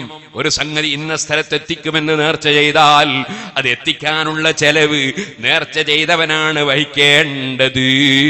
ഇനി സിറാജുൽ ഹുദ വേണ്ട, നമ്മളതാ ഒരു 10 കിലോമീറ്റർ അപ്പുറത്തുള്ള നമ്മളുടെ അനുജനായ ഒരു പാവപ്പെട്ട മനുഷ്യൻ, അല്ലെങ്കിൽ ഒരു പെങ്ങളാണ്, അല്ലെങ്കിൽ കുടുംബക്കാരനാണ്, അല്ലെങ്കിൽ ഒരു പാവപ്പെട്ട ശിഷ്യനാണ്, അല്ലെ പാവപ്പെട്ട ഉസ്താദാണ്, അല്ലെങ്കിൽ പാവപ്പെട്ട ഒരു മോമിനാണ്, ഒരു സാധു മനുഷ്യനാണ്, അല്ലെങ്കിൽ ഒരു യതീം കുട്ടിയാണ്, അവർക്ക് ഞാൻ ഇന്നത് കൊടുക്കുമെന്ന് പറഞ്ഞാൽ അവിടെ എത്തിച്ചു കൊടുക്കൽ നമ്മുടെ ബാധ്യതയാണ്.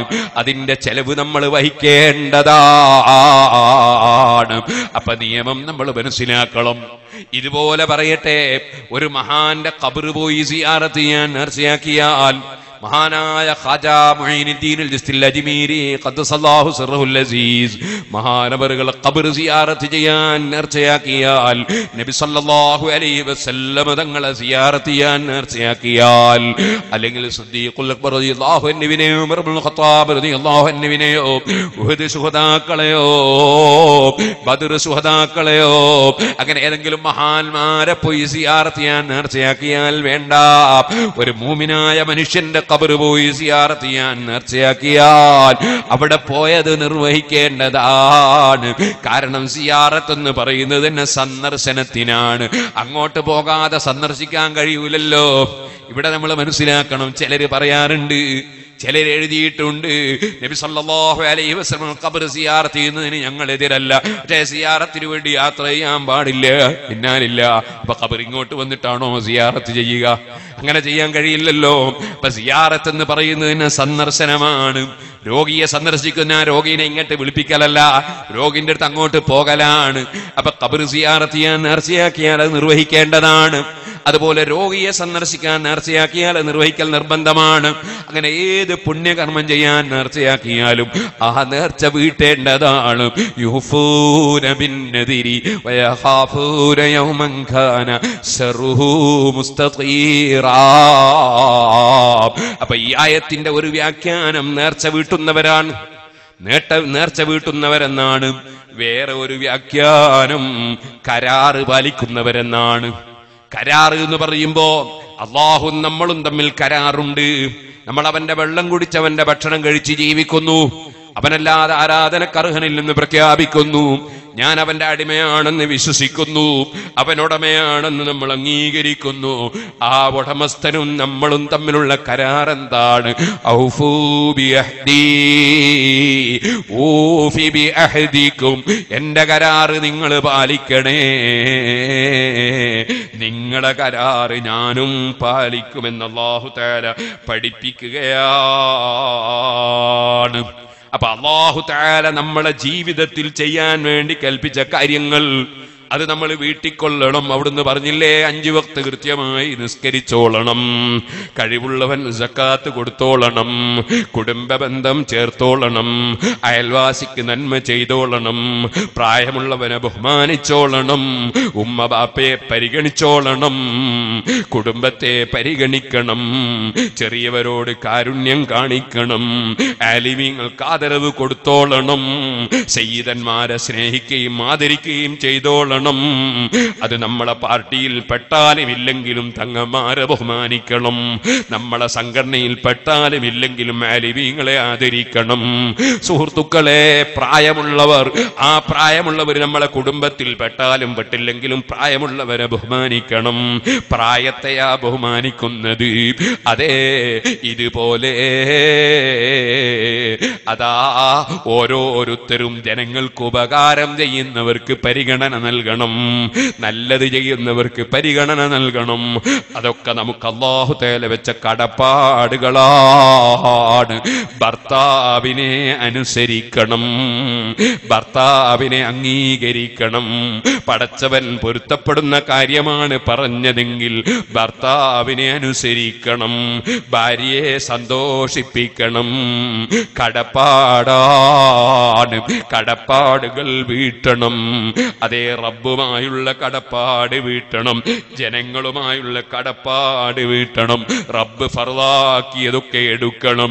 ആ റബ്ബ് നമുക്ക് തന്നല്ലോ, 100 കണക്കിന് ജ്യൂസ് തന്നല്ലോ, ധാരാളം പാല് തന്നല്ലോ, തേന് തന്നല്ലോ, എത്രയോ ഇനങ്ങൾ ചായയും കാപ്പിയും വെള്ളവും തന്നല്ലോ.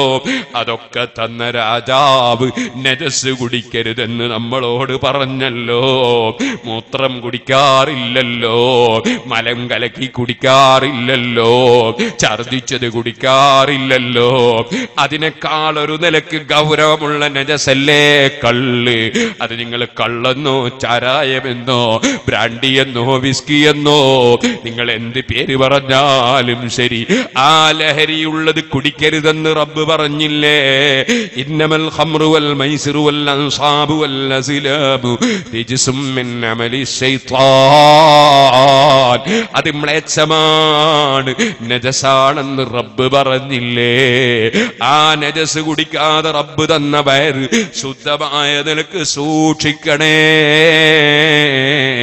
ഇന്നൽ അബ്റാറ യശ്റബൂന മിൻ കഅസിൻ കാന മിസാജുഹാ കാഫൂറാ അഹിനൻ യശ്റബു ബിഹാ ഇബാദുല്ലാഹി യുഫജ്ജിറൂനഹാ തഫ്ജീറാ. എന്റെ ചെറുപ്പക്കാരാ, നിന്റെ കൂടെ സ്കൂളിൽ പഠിച്ചവൻ, നിന്റെ കൂടെ മദ്രസയിൽ പഠിച്ചവൻ, നിന്റെ കൂടെ കല്യാണത്തിന് പങ്കെടുത്തവൻ, അവനെ അതാ കള്ള് കുടിക്കാൻ ക്ഷണിച്ചപ്പോൾ, വിസ്കി കുടിക്കാൻ ക്ഷണിച്ചപ്പോൾ, ബ്രാൻഡി കുടിക്കാൻ പ്ലെയിനിൽ നിന്ന് കൊണ്ടക്കൊടുത്തപ്പോൾ തൊട്ടടുത്തുള്ളവൻ കുടിക്കുമ്പോൾ അവൻ ക്ഷമിച്ചു തന്നു. എനിക്ക് 1000കണക്കിന് വെള്ളം തന്ന റബ്ബ് വിരോധിച്ച നജസ് കുടിക്കാൻ ഞാനില്ല.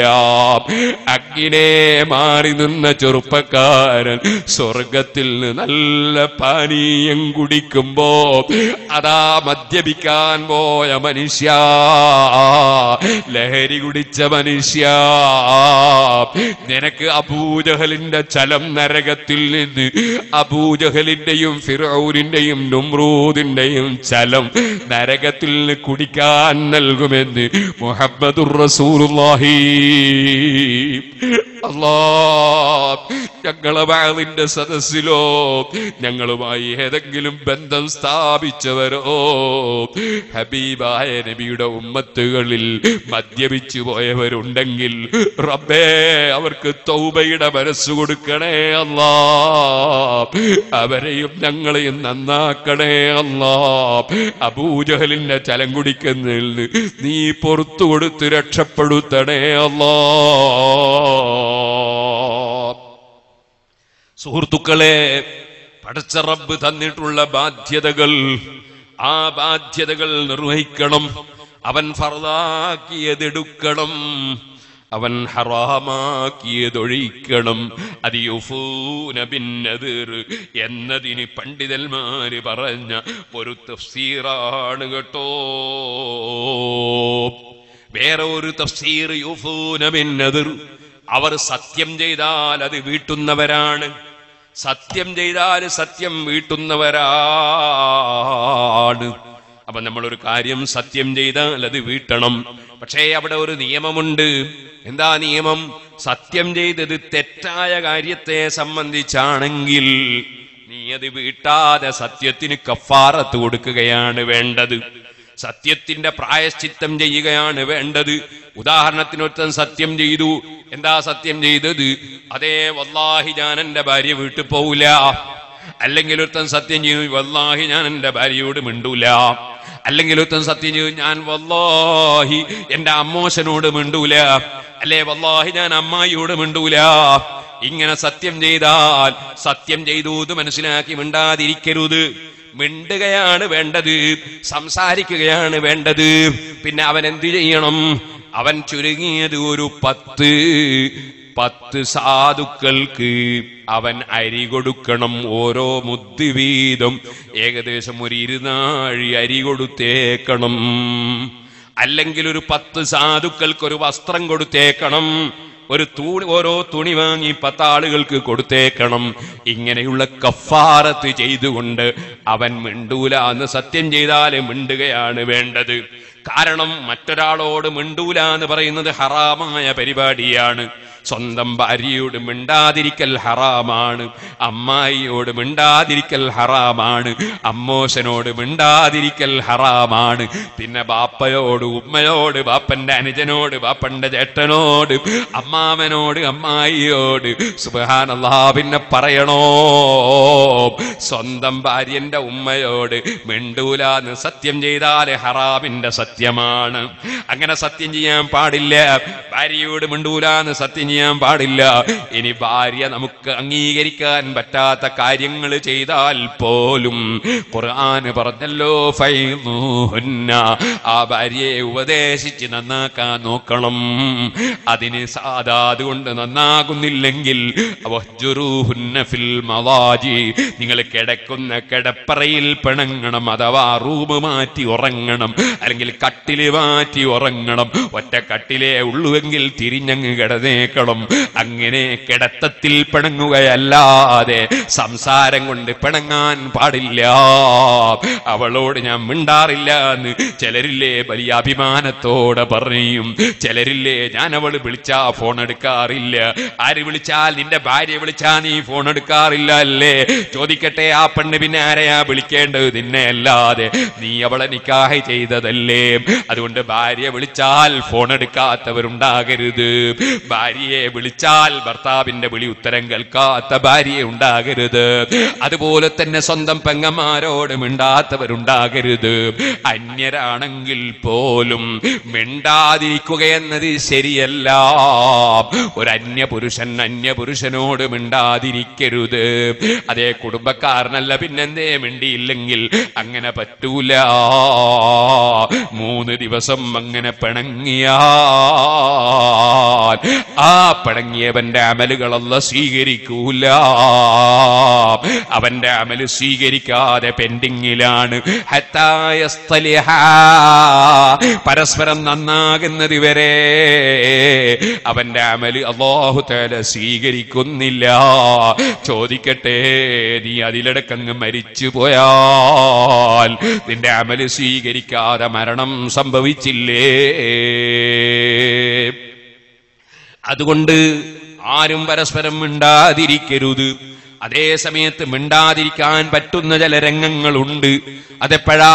ഒരു മനുഷ്യൻ അല്ലാഹുവിനെ കുറ്റം പറഞ്ഞാൽ, അല്ലെങ്കിൽ മുഹമ്മദ് നബി സല്ലല്ലാഹു അലൈഹി വസല്ലമ തങ്ങൾ നമ്മളെപ്പോലൊരു കേവല മനുഷ്യനാണെന്ന് പറഞ്ഞാൽ, നബി തങ്ങളെ നിന്ദിച്ചാൽ, ഔലിയാക്കൾ ഇസ്ലാമെന്ന് പുറത്താണെന്ന് പറഞ്ഞാൽ, മുസ്ലിമീങ്ങൾ ഇസ്ലാമെന്ന് പുറത്തായ മുശ്രിക്കാണെന്ന് പറഞ്ഞാൽ, അങ്ങനെ അല്ലാഹുവിന്റെ ദീനിനെതിരെ നീങ്ങിയാൽ, അല്ലെങ്കിൽ പറഞ്ഞിട്ടൊന്നും നിസ്കരിക്കുന്നില്ല, അല്ലെങ്കിൽ നോമ്പെടുക്കുന്നില്ല, അല്ലെ കള്ളുകുടി നിർത്തുന്നില്ല, അല്ലെ വ്യഭിചാരം നിർത്തുന്നില്ല, അങ്ങനെ തെറ്റായ പ്രവർത്തനങ്ങൾക്കൊരു മടിയുമില്ലാതെ മുന്നോട്ട് പോകുന്നത് കണ്ടാൽ, അവനോട് ഞാൻ മിണ്ടില്ലെന്നില്ലെന്ന് തീരുമാനിച്ചവൻ കുറ്റക്കാരനല്ല.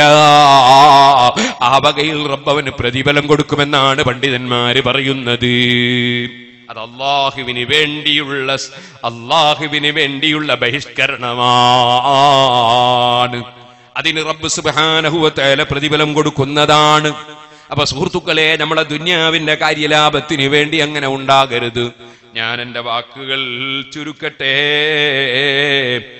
മിണ്ടുന്നത് കൊണ്ട് തെറ്റിലേക്ക് എത്തുമെങ്കിലോ, അതേ ഒരു അന്യപുരുഷൻ നമ്മളെ വിളിക്കുന്നു, അവനോട് മിണ്ടിയാൽ അത് തെറ്റിലേക്ക് എത്തിപ്പോകുമെന്ന് കണ്ടാൽ അവനോട് മിണ്ടാനേ പാടില്ല. ഇതുപോലൊരു അന്യ സ്ത്രീ നമ്മളെ വിളിക്കുന്നു, ആ വിളി നമ്മളെ തെറ്റിലേക്ക് നയിക്കുമെന്ന് തോന്നിയാൽ ആ സ്ത്രീയോട് മിണ്ടാൻ പാടില്ല. സുഹൃത്തുക്കളെ, അപ്പം അല്ലാഹു ജല്ല ജലാലുഹു യൂഫൂന ബിന്നദിർ എന്ന് പറഞ്ഞതിന് പണ്ഡിതന്മാര് പല അർത്ഥങ്ങളും വ്യാഖ്യാനങ്ങളും നൽകിയിരിക്കുകയാണ്. ആ വ്യാഖ്യാനങ്ങളെല്ലാം അതിന്റെ വിശദീകരണങ്ങൾ തന്നെ. ഇനിയൊന്ന് പറയട്ടെ, വേറൊരു നേർച്ചണ്ട്, നദറുല്ലജാജ്. അതെന്ത് നേർച്ചയാ? അതെന്ത് നേർച്ചയാന്നറിയോ? ഞാനെങ്ങാനും എന്റെ ഭാര്യ വീട്ടിൽ പോയിട്ടുണ്ടെങ്കിൽ ഞാൻ 10 ചാക്കരി സിറാജുലുദേ കൊടുക്കും. എന്തിനാ പോവാണ്ട് കണ്ടിട്ട് പറഞ്ഞതാ, പോവാതിരിക്കാൻ വേണ്ടി പറഞ്ഞു. ഞാൻ ഭാര്യ വീട്ടിൽ പോയിട്ടുണ്ടേ 10 ചാക്കരി കൊടുക്കും. അല്ലെ ഞാൻ അതാ എന്റെ ഭാര്യ എന്റെ വീട്ടിലേക്ക് എങ്ങാനും വന്നിട്ടുണ്ടെങ്കിൽ ഞാൻ 100 നോമ്പ് വെൽക്കും. ഇങ്ങനെ ഒരുത്തം പറഞ്ഞാൽ അത് നേർച്ചയാണോ അല്ല സത്യമാണോ? അത് സത്യത്തിന്റെ ഇനത്തിൽപ്പെട്ടൊരു നേർച്ചയാണ്. പക്ഷേ അത് ഗുണകരമായ നേർച്ചയല്ല, പുണ്യകരമായ നേർച്ചയല്ല. കാരണം അതൊരു നല്ല കാര്യം തടയാൻ വേണ്ടി പറയുന്ന വാക്കാണ്. അങ്ങനെ പറഞ്ഞാൽ അവൻ ഒന്നുകിൽ നേർച്ച ചെയ്തത് ചെയ്യേണ്ടി വരും, അല്ലെങ്കിൽ അവൻ യമീൻ സത്യത്തിന്റെ കഫാറത്ത് കൊടുക്കേണ്ടി വരും. പക്ഷേ നല്ലതല്ലാത്ത വിഷയമാണ് പറഞ്ഞതെങ്കിൽ സത്യത്തിന്റെ കഫാറത്ത് കൊടുത്ത് അവനത് ചെയ്യാതിരിക്കുകയാണ് വേണ്ടത് എന്നാണ് അതിന്റെ മസ്അല, നിയമം എന്നുകൂടി ഞാൻ ഓർമ്മപ്പെടുത്തുകയാണ്. ആ നേർച്ചയാണ് എവിടെയെങ്കിലും ആക്ഷേപിക്കപ്പെട്ടതായി കാണുന്നുവെങ്കിൽ ആ നേർച്ചയാണ് ആക്ഷേപിക്കപ്പെട്ടിട്ടുള്ളത് എന്ന് മനസ്സിലാക്കേണ്ടതാണ്. അതൊരു നിലക്കുള്ള ഒരു സത്യമാണ്. അങ്ങനെ സത്യം ചെയ്താൽ സത്യം ചെയ്തതിന്റെ കഫാറത്ത് കൊടുത്ത് അവൻ നല്ല കാര്യം പ്രവർത്തിക്കുകയാണ് വേണ്ടത് എന്ന് പണ്ഡിതന്മാര് പറഞ്ഞിട്ടുണ്ട്. യുഫൂന ബിന്നദിരി വയഖാഫൂന യൗമൻ കാന ശർറുഹു മുസ്തതീറാ. അല്ലാഹു സുബ്ഹാനഹു വ തആല ഇത് കാര്യം പറഞ്ഞ ഉടനെ അതാ പറയുന്നത് വേറൊരു വിഷയം. എന്താണത്? ആ നേർച്ച വീട്ടുന്ന കക്ഷികൾ, ഫർളായ കാര്യങ്ങളൊക്കെ എടുക്കുന്ന കക്ഷികൾ, കരാറ് ലംഘിക്കാതെ കരാറ് വീട്ടുന്നവർ, പടച്ച റബ്ബുമായുള്ള കരാറും ജനങ്ങളുമായുള്ള കരാറും ഒക്കെ വീട്ടുന്നവർ, ഇന്നാലില്ലാഹ് കച്ചവടം ചെയ്തിട്ട് പിന്നീട് കൂടുതൽ കിട്ടുമെന്ന് കണ്ടാൽ ഒഴിഞ്ഞു കളയുന്നവരില്ലേ? എഗ്രിമെന്റ് എഴുതിയിട്ട് ക്യാഷ് വാങ്ങിയിട്ട് രജിസ്റ്റർ ചെയ്ത് കൊടുക്കാത്തവരില്ലേ? ഇന്നാലില്ലാഹ് പറഞ്ഞു പറ്റിക്കുന്നവരില്ലേ? അവരൊന്നും തന്നെ പടച്ച റബ്ബിനെ ഭയപ്പെടുന്നവരായില്ല. അള്ളാഹുവിനെ കുറിച്ചുള്ള ബോധം അവരെ ഖൽബിൽ വന്നില്ല. എന്നാൽ കരാറ് ലംഘിക്കാതെ കരാറൊക്കെ പുലർത്തി ജീവിക്കുന്ന, നേർച്ചകൾ വീട്ടുന്ന, സത്യത്തിന്റെ കഫാറത്ത് കൊടുക്കുന്ന, അല്ലാഹ് ഫർദാക്കിയത് എടുക്കുന്ന, അല്ലാഹു തആല വിരോധിച്ചത് കൈയൊഴിക്കുന്ന ഈ മഹാന്മാർക്കുള്ള സ്വർഗത്തിൽ കടന്ന് പാനീയം അതാ കുടിക്കുന്ന മഹാന്മാർക്കുള്ള വിശേഷണം പറയുമ്പോൾ അല്ലാഹ് പറയാണ്, വയഖാഫൂന യൗമൻ കാന ശർറുഹു മുസ്തതീറാ. അവരൊരു ദിവസത്തെ നാശത്തെ ഭയപ്പെടുകയാണ്. ഒരു ദിവസം നമ്മളെ മുന്നിൽ വരാനുണ്ട്. ആ ദിവസത്തിന്റെ നാശം വലുതാണ്. സൂര്യൻ, ചന്ദ്രൻ, പർവ്വതങ്ങൾ, കല്ലുകൾ പൊട്ടിപ്പൊളിഞ്ഞുപോയി. കല്ലിഹിനി അതാ വെറും പഞ്ഞി പോലെ, പരുത്തി പോലെ, ഉന്നം പോലെ പാറക്കല്ലുകൾ പൊട്ടി അതാ ചിതറി പാറിപ്പോയി. സൂര്യനും ചന്ദ്രനുമൊക്കെ, അതേ എന്തിനധികം പറയണം, ഭൂമി തന്നെ പൊട്ടിക്കീറി നാശമായി പോയി. അങ്ങനെ വലിയ വലിയ സംഭവങ്ങൾ നടക്കുന്ന നാശത്തിന്റെ ദിവസം, അന്ത്യനാളാണത്. ആ ദിവസത്തിന്റെ നാശം മുസ്തതീറാ. അതൊരുത്തനോ രണ്ടാൾക്കോ അല്ലല്ലോ, അതങ്ങ് പരക്കുകയല്ലേ ലോകമൊട്ടാകെ. അങ്ങനെ പരന്ന് വികസിക്കുന്ന ആ വലിയ നാശമുള്ള ദിവസം, ആ ദിവസത്തെ ഭയപ്പെടുന്നവർ, ആ ഭയപ്പെടുന്നവരാണവർ. അപ്പോഴതാ അല്ലാഹു തആല കൽപ്പിച്ചതെടുക്കുകയും വിരോധിച്ചതൊഴിക്കുകയും ചെയ്തതിന്റെ പുറമെ അവർ മനസ്സിൽ പാരത്രിക ലോകത്തെക്കുറിച്ച് ചിന്തയുള്ളവരാണ്, ആഖിറത്തെക്കുറിച്ച് ബോധമുള്ളവരാണ്, അല്ലാഹുവിന്റെ അടുക്കലെത്തുന്ന ദിവസത്തെക്കുറിച്ച് ചിന്തയുള്ളവരാണ്. അത്തരം കക്ഷികൾക്ക് ബേജാറില്ല കേട്ടോ. അവർക്ക് അതാ ഖുർആൻ തന്നെ പറഞ്ഞില്ലേ, ലാ യഹ്സനുഹുൽ ഫസഉൽ അക്ബർ. വലിയ ബേജാറിൽ അവിശ്വാസികളും തെമ്മാടികളും തോന്നിവാസികളും ഉണ്ടാകുമ്പോ മഹാന്മാർക്കന്ന് ബേജാറില്ല. ലാ ഖൗഫുൻ അലൈക്കുമുൽ യൗം, ഈ ദിവസം നിങ്ങൾക്ക് പേടിയില്ല.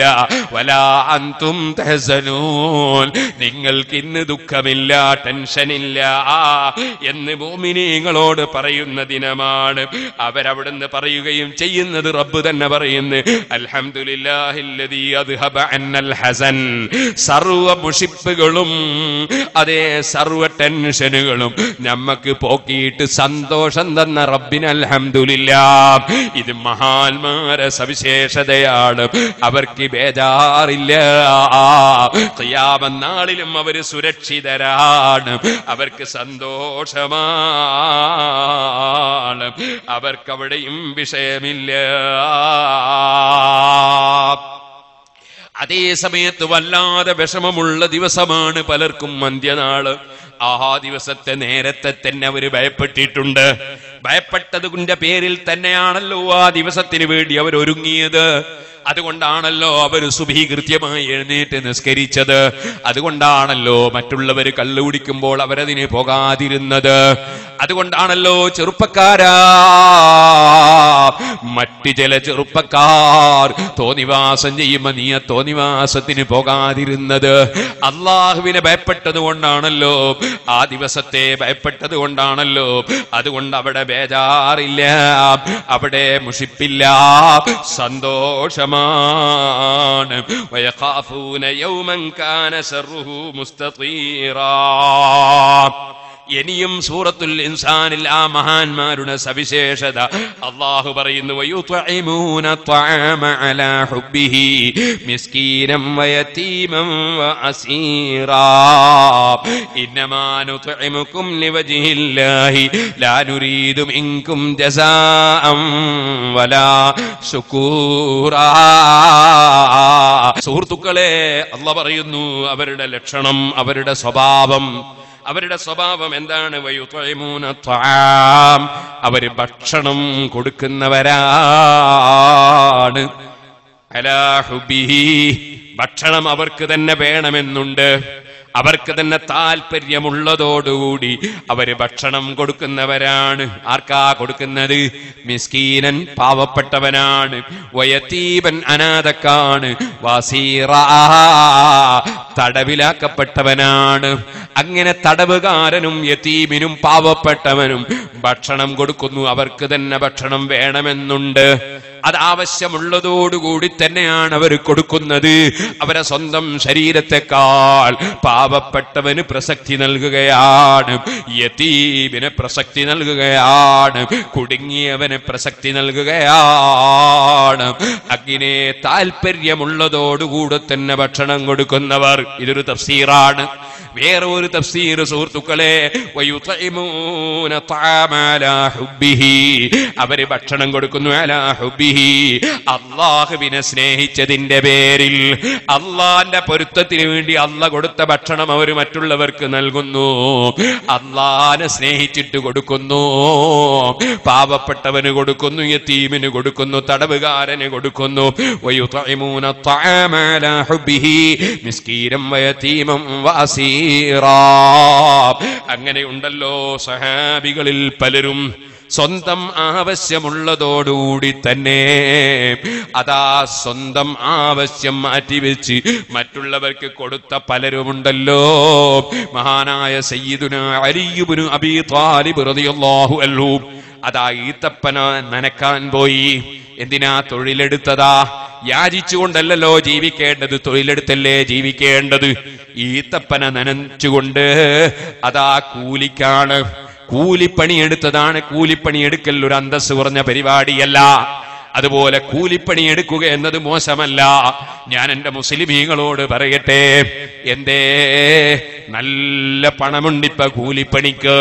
പക്ഷേ നമ്മുടെ മുസ്ലിമീങ്ങൾക്കൊരു തോന്നലാണ്, കൂലിപ്പണിയെടുക്കൽ എന്തോ ഒരു മോശമാണെന്നൊരു തോന്നലാണ്. അങ്ങനെ തോന്നേണ്ടതില്ല. ഏത് കൂലിപ്പണി എടുത്താലും യാചിക്കാതെ ജീവിക്കുകയാണ് മനുഷ്യൻ വേണ്ടത്. പണിയെടുത്ത് ജീവിക്കുന്നവന്റെ ഭക്ഷണം ഏറ്റവും നല്ല ഭക്ഷണം എന്നാണ് നബി സല്ലല്ലാഹു അലൈഹി വസല്ലം പറഞ്ഞത്. പണിയെടുക്കുന്നത് മോശമാണെന്ന ധാരണ വേണ്ട. സുഹൃത്തുക്കളെ, അലി ഇബ്നു അബീ ത്വാലിബ് റളിയല്ലാഹു അൻഹു ഈത്തപ്പന നനക്കാൻ വേണ്ടി കൂലിപ്പണിയെടുക്കുന്നു. കിട്ടിയ സംഖ്യ കൊണ്ട് ഗോതമ്പ് വാങ്ങുന്നു, അതുകൊണ്ട് പത്തിരി ഉണ്ടാക്കുന്നു. 3 പത്തിരിയിൽ 1 പത്തിരി അവിടുത്തെ മക്കളും ഭാര്യയും കൂടി തിന്നാൻ നോക്കുന്ന സമയത്ത് ഒരു പാവപ്പെട്ട മിസ്കീൻ ഭക്ഷണത്തിന് പറയുന്നു. സ്വന്തം ആവശ്യമുള്ളതോടുകൂടി എടുത്തു കൊടുക്കുന്നു. 2ാമത്തെ പത്തിരിയിട്ടപ്പോൾ അതും അതാ ഒരു യതീം വന്ന് ചോദിക്കുന്നു, എടുത്തു കൊടുക്കുന്നു. 3ാമതൊരു തടവുകാരൻ വന്ന് ചോദിക്കുന്നു, എടുത്തു കൊടുക്കുന്നു. സ്വന്തത്തിൽ ആവശ്യമുള്ളതോടുകൂടെ തന്നെ ഭക്ഷണം കൊടുത്തല്ലോ. ഇത് അലി ഇബ്നു അബീ ത്വാലിബ് റളിയല്ലാഹു അൻഹുവിൽ റിപ്പോർട്ട് ചെയ്തൊരു സംഭവമാണ്. ഇതുപോലെ വേറെയും ചില സഹാബികളിൽ നിന്ന് സംഭവങ്ങൾ റിപ്പോർട്ടുണ്ട്. ഇതിനേക്കാൾ നമ്മെ അതാ കോരിത്തെരിപ്പിക്കുന്ന ഒരു സംഭവം അലി റളിയല്ലാഹു അൻഹു ഇമാം റാസി റളിയല്ലാഹു അൻഹു എടുത്തുദ്ധരിക്കുന്നുണ്ട്. സുഹൃത്തുക്കളെ, നമുക്ക് പടച്ച റബ്ബിനോട് ദുആ ചെയ്യണം. കൂടുതൽ ഇന്ന് നീട്ടുന്നില്ല, നമുക്ക് ഇൻഷാ അല്ലാഹ് നാളെയും സംസാരിക്കാമല്ലോ. അതിലിടയ്ക്ക് പറയട്ടെ, നമ്മൾ 7 ദിവസം അപ്പൊ അൽഹംദുലില്ലാഹ് അല്ലാഹു തആല തന്നൊരു നിഅമത്താണ്. റബ്ബേ, ഇനിയും ഞങ്ങൾക്ക് കുറെ കാലം നിന്റെ ഖുർആൻ ഓതി നിന്റെ ദീൻ പറയാൻ ദീർഘായുസ്സും ആഫിയത്തും തൗഫീഖും തരണം അല്ലാഹ്. സുഹൃത്തുക്കളെ, നമ്മൾ ആ വഅദ് കഴിഞ്ഞാൽ വഅദ് കഴിഞ്ഞ വകയിൽ വഅദിൽ വന്നവർക്ക് വലിയ ഒരു പ്രതിഫലം കിട്ടുന്ന എന്തെങ്കിലും ഒരു കാര്യം പറഞ്ഞിട്ടുണ്ടാവും. അത് അവരറിയാതെ ഇപ്പോഴും വരുമാനം എങ്ങനെ വരികയാണ്. കഴിഞ്ഞ പ്രാവശ്യം ഞാൻ പറഞ്ഞു, കഴിഞ്ഞതിന്റെ മുമ്പത്തെ പ്രാവശ്യമാണെന്നോ അല്ല കഴിഞ്ഞ പ്രാവശ്യം ഒന്നും എനിക്ക് ഓർമ്മയില്ല, പറഞ്ഞു കുറെ നേർച്ചപ്പെട്ടി വെക്കാൻ വേണ്ടി പെട്ടി വാങ്ങി തരണോ. അൽഹംദുലില്ലാഹ് ഓരോരുത്തരും പെട്ടിക്ക് കുറെ പൈസ, 500 പെട്ടി, 1000 പെട്ടി, 100 പെട്ടി, 50 പെട്ടി ഇങ്ങനെ തന്നു. അതിപ്പോ ഇങ്ങനെ പല സ്ഥലത്തും വെച്ചിട്ട് അവിടുന്ന് ഇങ്ങനെ പാവപ്പെട്ട കുട്ടികളെ ഭക്ഷണത്തിന് വേണ്ടി ഇങ്ങനെ വരുമാനം വരികയാണ്.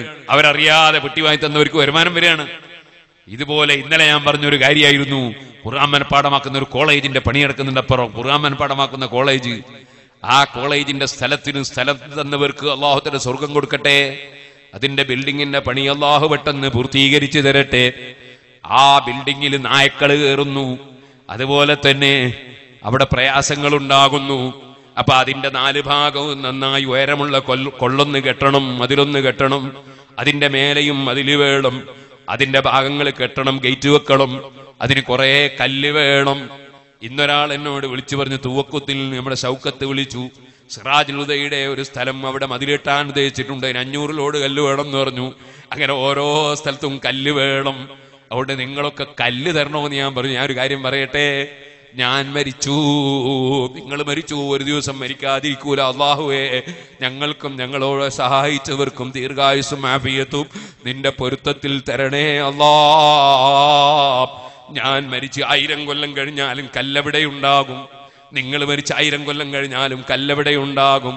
നിങ്ങൾ നോക്കൂ, നമ്മുടെ പഴയ പള്ളികളില്ലേ, പെരിങ്ങത്തൂര് പള്ളിയില്ലേ, അതുപോലെ തന്നെ നാദാപുരം ജുമാഅത്ത് പള്ളിയില്ലേ, ആ ജുമാഅത്ത് പള്ളിയുടെ പഴയകാലത്ത് കെട്ടിയ കെട്ടുകളില്ലേ, ആ കല്ല് ഇപ്പോഴും അതേ നിലക്ക് നിൽക്കുന്നില്ലേ? പെരിങ്ങത്തൂരിന്റെ കെട്ട് നിൽക്കുന്നില്ലേ? കൊല്ലങ്ങൾ എത്രയായി ആ മൈതാനികൾ സംരക്ഷിക്കപ്പെടുമ്പോ, ആ അള്ളാഹുവിന് വേണ്ടി പടച്ച റബ്ബിന്റേതായി ഉള്ള സ്ഥലങ്ങൾ സംരക്ഷിക്കപ്പെടുമ്പോ, മരിച്ചിട്ട് കൊല്ലം 1000 കഴിഞ്ഞാലും 1000കണക്കിന് കഴിഞ്ഞാലും കല്ലങ്ങനെ തന്നെ നിൽക്കുമ്പോൾ പ്രതിഫലം വരുമാനമാണ് കേട്ടോ. ഇന്നലെ ചിലരൊക്കെ ബർക്കത്തിന് പറഞ്ഞവരുണ്ട്, ബാക്കിയുള്ളവർ പറയണം. എന്റെ പ്രിയപ്പെട്ട ഉമ്മമാരെ, ഖബറിൽ കൊണ്ടുപോയി നമ്മളെ വെക്കുമല്ലോ, വെച്ചതിന് ശേഷം മൂടുകല്ല് വെക്കാൻ 2 ഭാഗവും കല്ല് വെച്ച് കെട്ടുമല്ലോ, അതിന്റെ മേലെ മൂടുകല്ല് വെക്കുമല്ലോ, അതിന്റെ മേലെ അതാ മണ്ണിട്ട് മൂടുമല്ലോ, അതിന്റെ തലക്ക് നമ്മളെ ഖബറ് തിരിച്ചറിയാൻ നിശാൻ കല്ല് വെക്കുമല്ലോ. അപ്പോഴെല്ലാം നിങ്ങൾ അല്ലാഹുവിന്റെ ഖുർആൻ മനപ്പാഠമാക്കുന്ന സ്ഥാപനത്തിന്റെ ഭദ്രതയ്ക്ക് വേണ്ടി നിങ്ങൾ കൊടുക്കുന്ന കല്ലുണ്ടല്ലോ, നിങ്ങൾക്ക് തണലാണ് കേട്ടോ. വരുമാനമാണ് കേട്ടോ. കഴിക്കാനുള്ള ഭക്ഷണം കൊണ്ടുവന്ന് വെച്ച സ്ഥലത്ത് നിന്ന് അത് കഴിക്കാൻ ആഗ്രഹമുള്ളതോടുകൂടി തന്നെ സദഖ ചെയ്തിട്ട് സ്വർഗം വാങ്ങിയ അലി ഇബ്നു അബീ ത്വാലിബ് റളിയല്ലാഹു അൻഹു, ഫാത്തിമ ബീബി റളിയല്ലാഹു അൻഹാ, ഹസൻ ഹുസൈൻ റളിയല്ലാഹു അൻഹുമാ. ഇപ്പോൾ ഞാൻ പറഞ്ഞ ചരിത്രമൊന്ന് വേറെ. ഇമാം റാസി പറയുന്നത് അതിനേക്കാളൊക്കെ നമ്മളെ കോരിത്തെരിപ്പിക്കുന്ന സംഭവമാണ്. ഞാൻ പറയട്ടെ, അതുകൊണ്ട് തന്നെ നിങ്ങളെല്ലാവരും ഈ സൽക്കർമ്മത്തിലൊന്ന് സഹകരിക്കണേ. ഇമാം റാസി റളിയല്ലാഹു അൻഹു പറയാണ്, ഈ ആയത്തിറങ്ങാൻ, ഈ ആയത്ത് വരാൻ കാരണങ്ങൾ പറഞ്ഞപ്പോ മഹാന്മാരായ പണ്ഡിതന്മാരിൽ ചിലർ ഉദ്ധരിച്ചൊരു സംഭവം പറയാണ്. ഹസൻ ഹുസൈൻ റളിയല്ലാഹു അൻഹുമക്ക് രോഗം വന്നു. നബി സല്ലല്ലാഹു അലൈഹി വസല്ലം നിങ്ങൾ കാണാൻ പോയി. മകളുടെ ചെറിയ മക്കളല്ലേ, സുഖമില്ലാതെ ഉപ്പാപ്പ കാണാൻ വന്നു. കാണാൻ വന്നപ്പോൾ വേറെയും കുറെ ആളുകളുണ്ട്. അഷ്റഫുൽ ഖൽഖ് സല്ലല്ലാഹു അലൈഹി വസല്ലം നിങ്ങൾ അലി ഇബ്നു അബീ ത്വാലിബിനോട് പറഞ്ഞു, യാ അബൽ ഹസൻ, ഓ ഹസനിന്റെ പിതാവ് അബുൽ ഹസനെ, അലിയെ, ലൗ നദർത അലാ വലദിക, കുട്ടിയുടെ രോഗം മാറാൻ വേണ്ടി ഒന്ന് നേർച്ച ചെയ്താൽ നന്നായിരുന്നു. മഹാനായ അലി ഇബ്നു അബീ ത്വാലിബ് റളിയല്ലാഹു അൻഹു ഫാത്തിമ ബീവിയും, അപ്പോൾ വീട്ടിലുള്ള ഒരു അടിമപ്പെണ്ണുണ്ട്, ഫില്ല എന്ന പേര്. ആ പെണ്ണും അവര് മൂന്നാളും നേർച്ച ചെയ്തു. എന്താ നേർച്ച ചെയ്തത്? രോഗം അല്ലാഹു മാറ്റിയാൽ 3 ദിവസം നോമ്പെടുക്കും. 3 ദിവസം സുന്നത്ത് നോമ്പെടുക്കാൻ നേർച്ച ചെയ്തു. അങ്ങനെ രോഗം മാറിപ്പോയി. രോഗം മാറിയപ്പോൾ അവരുടെ കൈവശത്തിൽ ഒന്നുമില്ല. അവര് നോമ്പെടുക്കേണ്ടി വന്നല്ലോ, നോമ്പ് നിർബന്ധമാണല്ലോ. നോമ്പെടുത്തു, നോമ്പ് തുറക്കാനൊന്നുമില്ല. യഹൂദികളിൽപ്പെട്ട ശംഊൻ എന്ന് പറയുന്ന വ്യക്തിയോട് അലി ഇബ്നു അബീ ത്വാലിബ് റളിയല്ലാഹു അൻഹു 3 സാഴ് ഗോതമ്പ് കടം വാങ്ങി, തൽക്കാലത്തേക്ക് വാങ്ങി. ആ ഗോതമ്പ് കടം വാങ്ങി സംഖ്യ കൊടുക്കാമെന്ന നിലക്ക് വാങ്ങി. അങ്ങനെ വാങ്ങിയ ഈ ഗോതമ്പ് ഫാത്തിമ ബീവി റളിയല്ലാഹു അൻഹ പൊടിച്ചു. അങ്ങനെ പൊടിച്ചിട്ട് 5 പത്തിരികൾ ഉണ്ടാക്കി. 5 ആളുണ്ടല്ലോ. അതേ അലി ഇബ്നു അബീ ത്വാലിബ് റളിയല്ലാഹു അൻഹു, ഫാത്തിമ ബീവിയും ഹസൻ ഹുസൈൻ റളിയല്ലാഹു അൻഹുമാ അതിന്റെ പുറമേ നേർച്ച ചെയ്ത ആ അടിമ സ്ത്രീയും അങ്ങനെ 5 ആളുകൾക്ക് 5 പത്തിരി ഉണ്ടാക്കി. 5ഉം നോമ്പ് തുറക്കാൻ വേണ്ടി അവരെ മുന്നിൽ കൊണ്ടുവന്ന് വെച്ചു. അപ്പോഴതാ ഒരു യാചകൻ വരുന്നു. അസ്സലാമു അലൈക്കും അഹ്ല ബൈത്തി മുഹമ്മദ്, മുഹമ്മദ് നബിയുടെ കുടുംബമേ, അസ്സലാമു അലൈക്കും. മിസ്കീനും മിൻ മസാകീനിൽ മുസ്ലിമീൻ, പാവപ്പെട്ടൊരു സാധു വന്നിരിക്കുകയാണ്. സുഹൃത്തുക്കളെ, ഈ ആയത്തിന്റെ തഫ്സീറിൽ പണ്ഡിതന്മാര് പറഞ്ഞിട്ടുണ്ട്, തടവുകാരെ ഭക്ഷിപ്പിക്കുക എന്ന് പറഞ്ഞ സ്ഥലത്ത് അവിടെ മുസ്ലിം അമുസ്ലിം വ്യത്യാസമില്ല. പാവപ്പെട്ടവർക്ക് കൊടുക്കുമ്പോ അവിടെ അങ്ങനെ ഒരു വർഗീയത ഇസ്ലാമിലില്ല. അതേപോലെ തന്നെ ഇടപാട് നടത്തുമ്പോ ഇസ്ലാമിൽ വർഗീയതയില്ല. അതേ ജൂതനോടല്ലേ കടം വാങ്ങിയത്, അപ്പൊ അങ്ങനെ ഇസ്ലാമിൽ വർഗീയതയില്ല. അതും കൂടി ഞാനിവിടെ ഓർമ്മപ്പെടുത്തുകയാണ്. ഇസ്ലാം വിശാലമായ കാഴ്ചപ്പാടാണ്. ഒരിക്കലും വർഗീയത ഇസ്ലാം പിന്തുണക്കുന്നില്ല. നമ്മൾ ജീവിക്കുന്ന രാഷ്ട്രത്തോട് കൂറുള്ളവരും വർഗീയതയില്ലാത്തവരും ആകണമെന്ന് ഞാൻ ഇന്നലെയും പറഞ്ഞിട്ടുണ്ടല്ലോ. അതിങ്ങനെ അടിക്കടി നമുക്ക് കാണാൻ കഴിയും. ഇരിക്കട്ടെ, ബഹുമാനപ്പെട്ട ഹസൻ അലി റളിയല്ലാഹു അൻഹു അടക്കമുള്ള സദസ്സിൽ ഇതാ നിങ്ങളിൽപ്പെട്ട മുസ്ലിമീങ്ങളിൽപ്പെട്ട ഒരു പാവപ്പെട്ട ഞാൻ ഭക്ഷണം കഴിക്കാനില്ലാതെ വന്നതാണ്. അത്വീബൂനി, എനിക്ക് ഭക്ഷണം തരണേ. അത്അമകുമുല്ലാഹു മിൻ വാഇദിൽ ജന്ന, സ്വർഗത്തിലെ ഭക്ഷണത്തിൽ നിങ്ങൾക്ക് അല്ലാഹു തരും എന്ന് പാവപ്പെട്ടവൻ വിളിച്ചു പറഞ്ഞപ്പോ നോമ്പ് തുറക്കാൻ ഒന്നുമില്ലാഞ്ഞിട്ട് ജൂതനോട് കടവാങ്ങിക്കൊണ്ടുവന്ന ഗോതമ്പ് ഇടിച്ച് പൊടിച്ചുണ്ടാക്കിയ പത്തിരി ആ പാവപ്പെട്ടവന് കൊടുത്തു. അവരന്നത്തെ ദിവസം വെള്ളം കൊണ്ട് നോമ്പ് തുറന്നു. വെള്ളം കൊണ്ട് തന്നെ അവരത്താഴം കഴിച്ചു. പിറ്റേ ദിവസവും അതേപോലെ ഭക്ഷണം കൊണ്ടുവന്ന് വെച്ചു. നോമ്പ് തുറക്കുന്ന സമയത്ത് യതീമായ ഒരു കുട്ടി വിളിക്കുന്നു. ഭക്ഷണമെടുത്ത് യതീമിന് കൊടുത്തു. മൂന്നാം ദിവസവും ഇതേ കാര്യം തന്നെ. തടവുകാരൻ ആവശ്യപ്പെടുന്നു, കൊടുത്തു. നേരം വെളുത്തു. ഹസൻ ഹുസൈൻ റളിയല്ലാഹു അൻഹുയുടെ കയ്യും പിടിച്ച് നബി തങ്ങളെ സമീപത്ത് ചെല്ലുമ്പോൾ ഈ കുട്ടികളും എല്ലാവരും വിറങ്ങലിച്ചിരിക്കുന്നു. അതാ വെറും വെള്ളമേ കുടിച്ചിട്ടുള്ളൂ. ആ വിഷമത്തോടെ നബി സല്ലല്ലാഹു അലൈഹി വസല്ലമ തങ്ങളെ സമീപത്ത് എത്തിയപ്പോൾ ഫാത്തിമ ബീവി റളിയല്ലാഹു അൻഹയും അതാ വിഷമത്തിൽ തന്നെയാണല്ലോ. കണ്ടപ്പോൾ നബി തങ്ങൾ അങ്ങോട്ട് ചെന്നു. ഫാത്തിമ ബീവി റളിയല്ലാഹു അൻഹയുടെ വയറൊട്ടിയിരിക്കുന്നു, കണ്ണ് കുണ്ടത്തിൽ പോയിരിക്കുന്നു. അപ്പോഴാണ് ജിബ്രീൽ അലൈഹിസ്സലാത്തു വസ്സലാം ഇറങ്ങി വന്ന് ഖുദ്ഹാ യാ മുഹമ്മദ് ഹന്നകല്ലാഹു ഫീ അഹ്ലി ബൈതിക, പിടിച്ചോ നബിയേ അല്ലാഹുവിന്റെ സന്ദേശം ഖുർആൻ. തങ്ങളുടെ കുടുംബത്തിൽ അല്ലാഹ് തങ്ങൾക്ക് അഭിനന്ദനം പറയുന്നു എന്ന് പറഞ്ഞുകൊണ്ട് ഓതിക്കൊടുക്കുകയാണ്. ഹൽ അത്തഅലൽ ഇൻസാനി ഹീനും മിനദ്ദഹരി ലം യകുൻ ശൈഅൻ മദ്കൂറാ. അതിങ്ങനെ ഓതി വരുമ്പോൾ അവിടെ അല്ലേ പറയുന്നു യൂഫൂന ബിന്നദിരി വയഖാഫൂന യൗമൻ കാന ശർറുഹു മുസ്തതീറാ.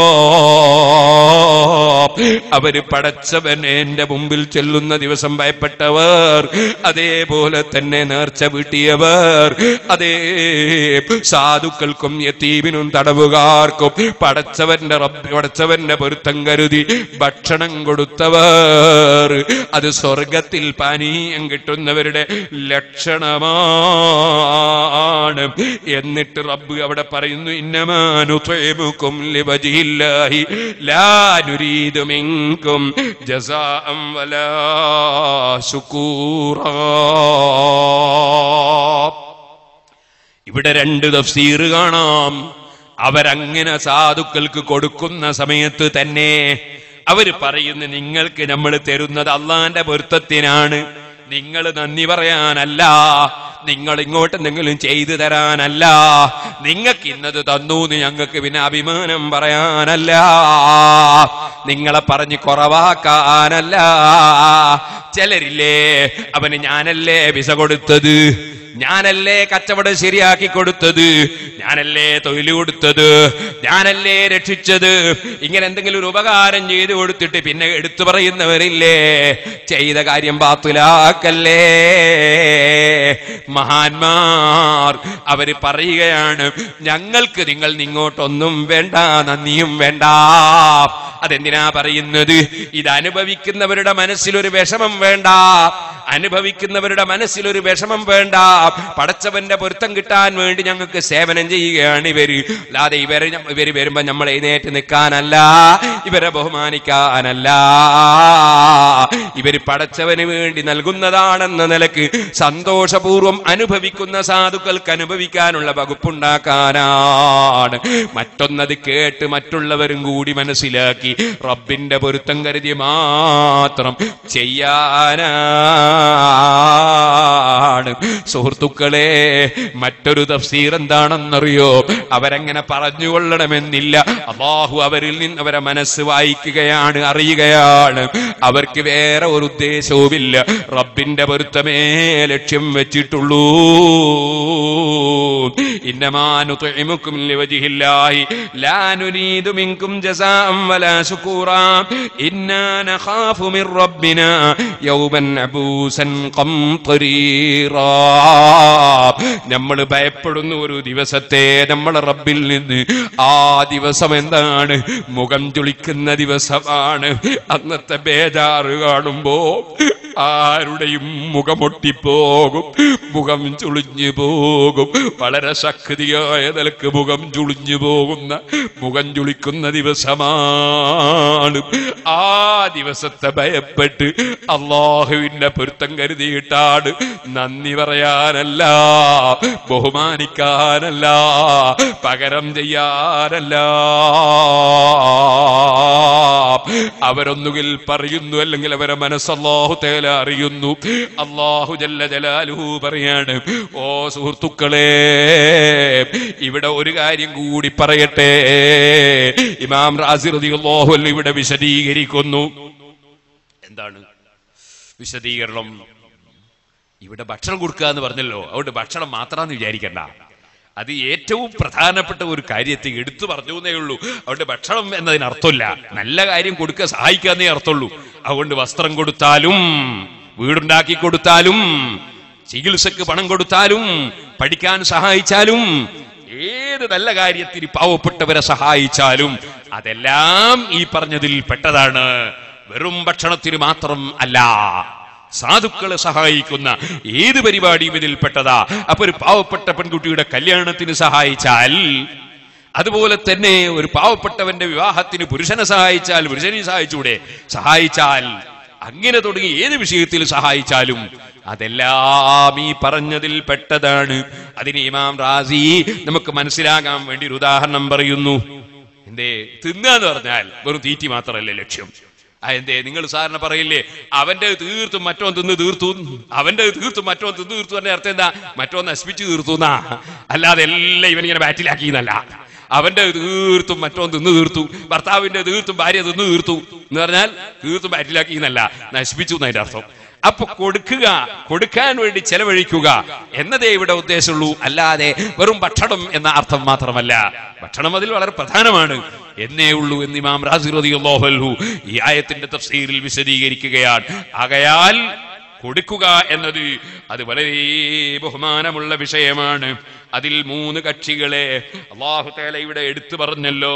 അതിനെ സംബന്ധിച്ച് ഇമാം റാസി റളിയല്ലാഹു അൻഹു പറയുകയാണ്, ഒന്ന് പാവപ്പെട്ടവൻ, അവന് കഴിവില്ലല്ലോ, അവനെ നമ്മൾ താങ്ങേണ്ടതുണ്ടല്ലോ.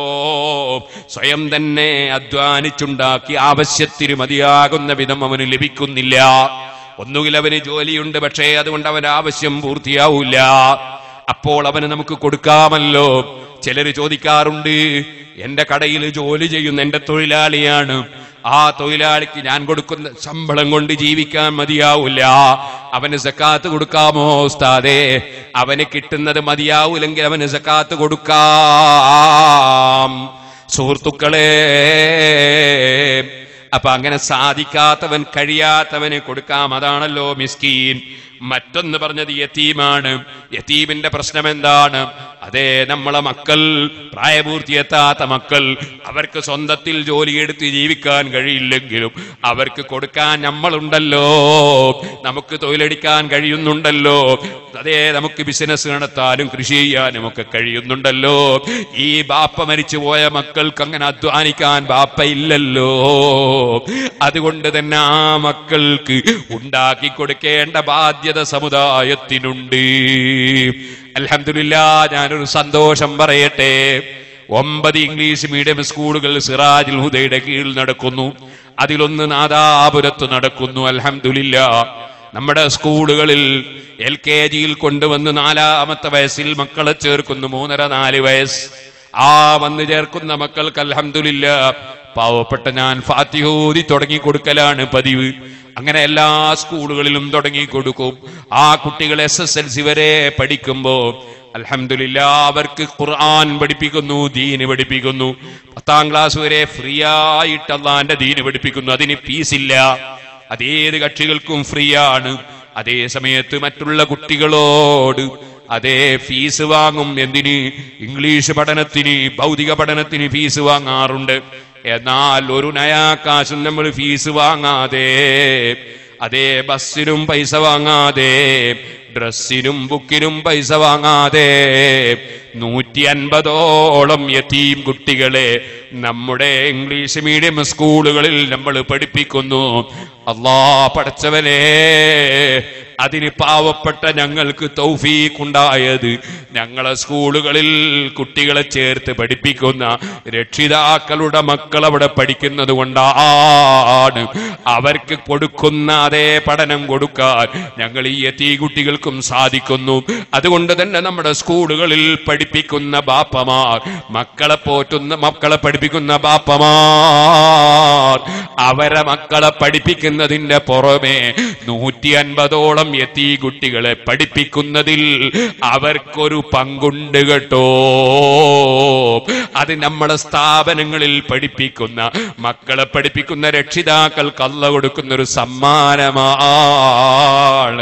ഒന്നുകൂടി ഞാൻ പറയട്ടെ, അൽഹംദുലില്ലാഹ് 10ാം ക്ലാസ് പാസ്സായ കുട്ടികളുണ്ട്. നമ്മളെ കുട്ടികളൊക്കെ നല്ല മാർക്കോടെ ജയിക്കലാണ് പതിവ്. എല്ലാ കുട്ടികൾക്കും 100 മാർക്ക് കിട്ടിയ അതേ 50ഓളം കുട്ടികൾ കഴിഞ്ഞ പരീക്ഷയിൽ അൽഹംദുലില്ലാഹ് ബാക്കി കുട്ടികൾക്കും 98, 99 ഒക്കെ മാർക്ക് അല്ലാഹു തആല കൊടുത്തിട്ടുണ്ട്. എല്ലാ സ്കൂളിലും കൊടുത്തിട്ടുണ്ട്.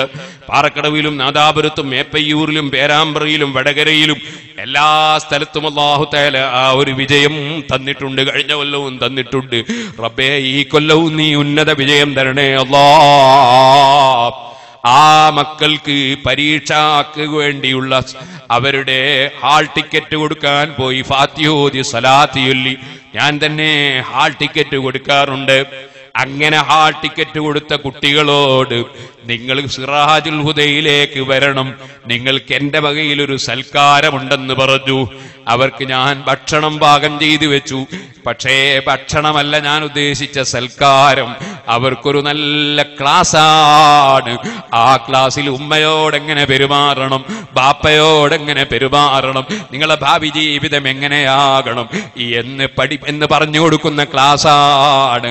അൽഹംദുലില്ലാഹ് വന്ന കുട്ടികൾക്കൊക്കെ കിട്ടി. ഇനി വരാത്ത കുട്ടികൾക്ക് ഇൻഷാ അല്ലാഹ് സർട്ടിഫിക്കറ്റ് കിട്ടിയാൽ കൊടുക്കാൻ ശ്രമിക്കും. അപ്പോൾ രക്ഷിതാക്കളാ മക്കളെ പറഞ്ഞേക്കാൻ ശ്രമിച്ചാൽ അവർക്കും കുട്ടികൾക്കും നല്ലതാണ്.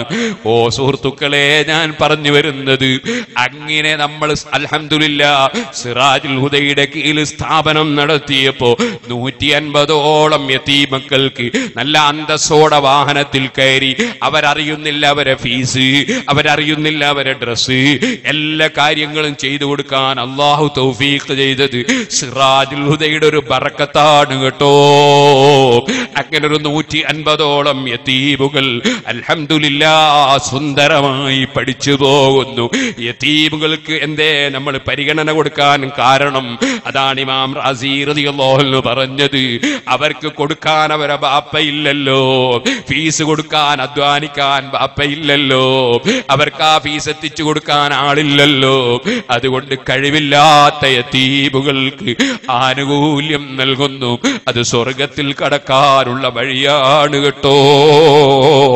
റബ്ബ് സുബ്ഹാനഹു വ തആല നമുക്കും നമ്മുടെ സ്ഥാപനങ്ങളെ സഹായിക്കുന്ന വിദേശത്തും നാട്ടിലുള്ളവർക്കും അത് സ്വീകരിച്ചു തരട്ടെ. ഓ സുഹൃത്തുക്കളെ, ഇനിയൊരു സന്തോഷ വാർത്ത ഞാൻ പറയുന്നു. 3 വയസ്സായ മക്കളെ കൊണ്ടുവന്ന് ചേർത്താൽ 3 കൊല്ലം കൊണ്ട് അമ്മ ജുസ് മനപ്പാടമാക്കി. അതിന്റെ പുറമെ ഖുർആൻ ആദ്യം മുതൽ അവസാനം വരെ ഓതാനും പഠിപ്പിച്ചു. അങ്ങനെ 1ാം ക്ലാസ്സിൽ ചേരുന്നതിന് മുമ്പ് തന്നെ ഖുർആൻ തീർത്തു ഓതാനും അതുപോലെ അമ്മ ജുസ് മനപ്പാടമാക്കാനുമുള്ളൊരു സംവിധാനം, അങ്ങനെ ഒരു സംവിധാനം ഈ കൊല്ലം തുടങ്ങാൻ തീരുമാനിച്ചിട്ടുണ്ട് നമ്മുടെ 9 സ്കൂളുകളിലും. അതിന്റെ ആ സംവിധാനത്തിന്റെ പേര് നൗറത്തുൽ ഖുർആൻ എന്നാണ്. ഖുർആൻ മൊട്ടുകൾ എന്നാണ് അതിന്റെ പേര്. അങ്ങനെ 3 വയസ്സുള്ള കുട്ടികൾക്കാണ് പ്രവേശനം. വലിയ കുട്ടികൾക്ക് അവിടെ പ്രവേശനം കൊടുക്കൂല. 3 വയസ്സിൽ കൊണ്ടുവന്നവരെ കളിപ്പിച്ച് പഠിപ്പിക്കുന്ന ഒരു പരിപാടിയാണ്. അതിന് കുറച്ച് നല്ല ചെലവ് വേണം, കുറെ പ്രയാസങ്ങളുണ്ട്. ഇന്നും നമ്മുടെ പ്രവർത്തകന്മാർ, നമ്മൾ ഇസ്മായിൽ സഖാഫിയും മുനീർ സഖാഫിയും അബ്ദുൽ ഹക്കീം സഖാഫിയും ഒക്കെ വേറെ ചില മാസ്റ്റർമാരോടുകൂടെ അതിന്റെ ആവശ്യത്തിനു വേണ്ടി കണ്ണൂർ ജില്ലയിലടക്കം യാത്ര ചെയ്ത് അതിന്റെ പഠനത്തിലും അതിന്റെ പരിപാടിയിലുമായിരുന്നു. ഞാൻ അതിന്റെ വിഷയത്തിൽ അതാ പയ്യോളിയിലേക്ക് ഒരു മദ്രസ ഉദ്ഘാടനത്തിന് വൈകുന്നേരം പോകുമ്പോ വിളിച്ചപ്പോ അവരങ്ങ് കണ്ണൂർ ജില്ലയിലാണെന്ന് എന്നോട് പറഞ്ഞു. ഞാൻ ആ പോകുന്ന പോക്കിൽ അതേ നമുക്ക് ആ ഒരു പരിപാടി തുടങ്ങാൻ അങ്ങകലെ തിരുവള്ളൂരിൽ അൽഹംദുലില്ലാ സിറാജുൽ ഹുദയുടെ ഒരു ബിൽഡിങ്ങിന്റെ വർക്ക് നടക്കുന്നുണ്ട്. ആ ബിൽഡിങ്ങിൽ എങ്ങനെ അത് സൗകര്യം ചെയ്യാൻ കഴിയുമെന്ന് ഞാൻ കയറി നോക്കി ഇന്ന് വൈകുന്നേരം. അപ്പൊ ഞങ്ങൾ അതിന്റെ പരിശ്രമത്തിലാണെന്നാണ് ഞാൻ പറഞ്ഞതിന്റെ താല്പര്യം. 3 വയസ്സായ മക്കൾക്ക് ഖുർആൻ പഠിപ്പിക്കുന്ന ഒരു പരിപാടി കഴിയുന്ന മക്കളെ സാധിക്കുന്ന ആളുകൾ കൊണ്ടുവന്ന് ചേർത്താൽ അതിന്റെ സൗകര്യങ്ങൾ ലഭിക്കുന്നതാണെന്ന് ഞാനിപ്പോൾ ഉണർത്തുന്നതിന്റെ പുറമേ ഇനി നമുക്ക് 2 ദിവസമാണ് വഅദ് പറയാനുള്ളത്. നാളെ ഇൻഷാ അല്ലാഹ് അതിന്റെ ഉദ്ഘാടന പരിപാടി ഇവിടെ വെച്ച് നടത്തുമെന്ന സന്തോഷ വാർത്തയും നിങ്ങളെ ഓർമ്മപ്പെടുത്തുകയാണ്. സ്കൂളുകളിൽ ചേർക്കാൻ കഴിയുന്നവർക്ക് പേര് കൊടുക്കാനുള്ള സംവിധാനം നാളെ മുതൽക്ക് നമ്മുടെ സദസ്സിൽ ഉണ്ടാകുമെന്ന വിവരവും നിങ്ങളെ ഓർമ്മപ്പെടുത്തുകയാണ്. ഞാൻ എന്റെ വാക്കുകൾ നിർത്തട്ടെ. അപ്പൊ യതീമിന്റെ പ്രശ്നം അവർക്ക് ഉണ്ടാക്കി കൊടുക്കാൻ ആളില്ലെന്നതാണ്. തടവുകാരൻ മുസ്ലിമാകട്ടെ അമുസ്ലിമാകട്ടെ, ഇമാമിങ്ങൾ പറയുന്നു അവനെ തടവിലാക്കപ്പെട്ടില്ലേ, അതുകൊണ്ട് അവന് ഭക്ഷണം കൊടുക്കൽ, അവനെ സഹായിക്കൽ അനിവാര്യമാണ്.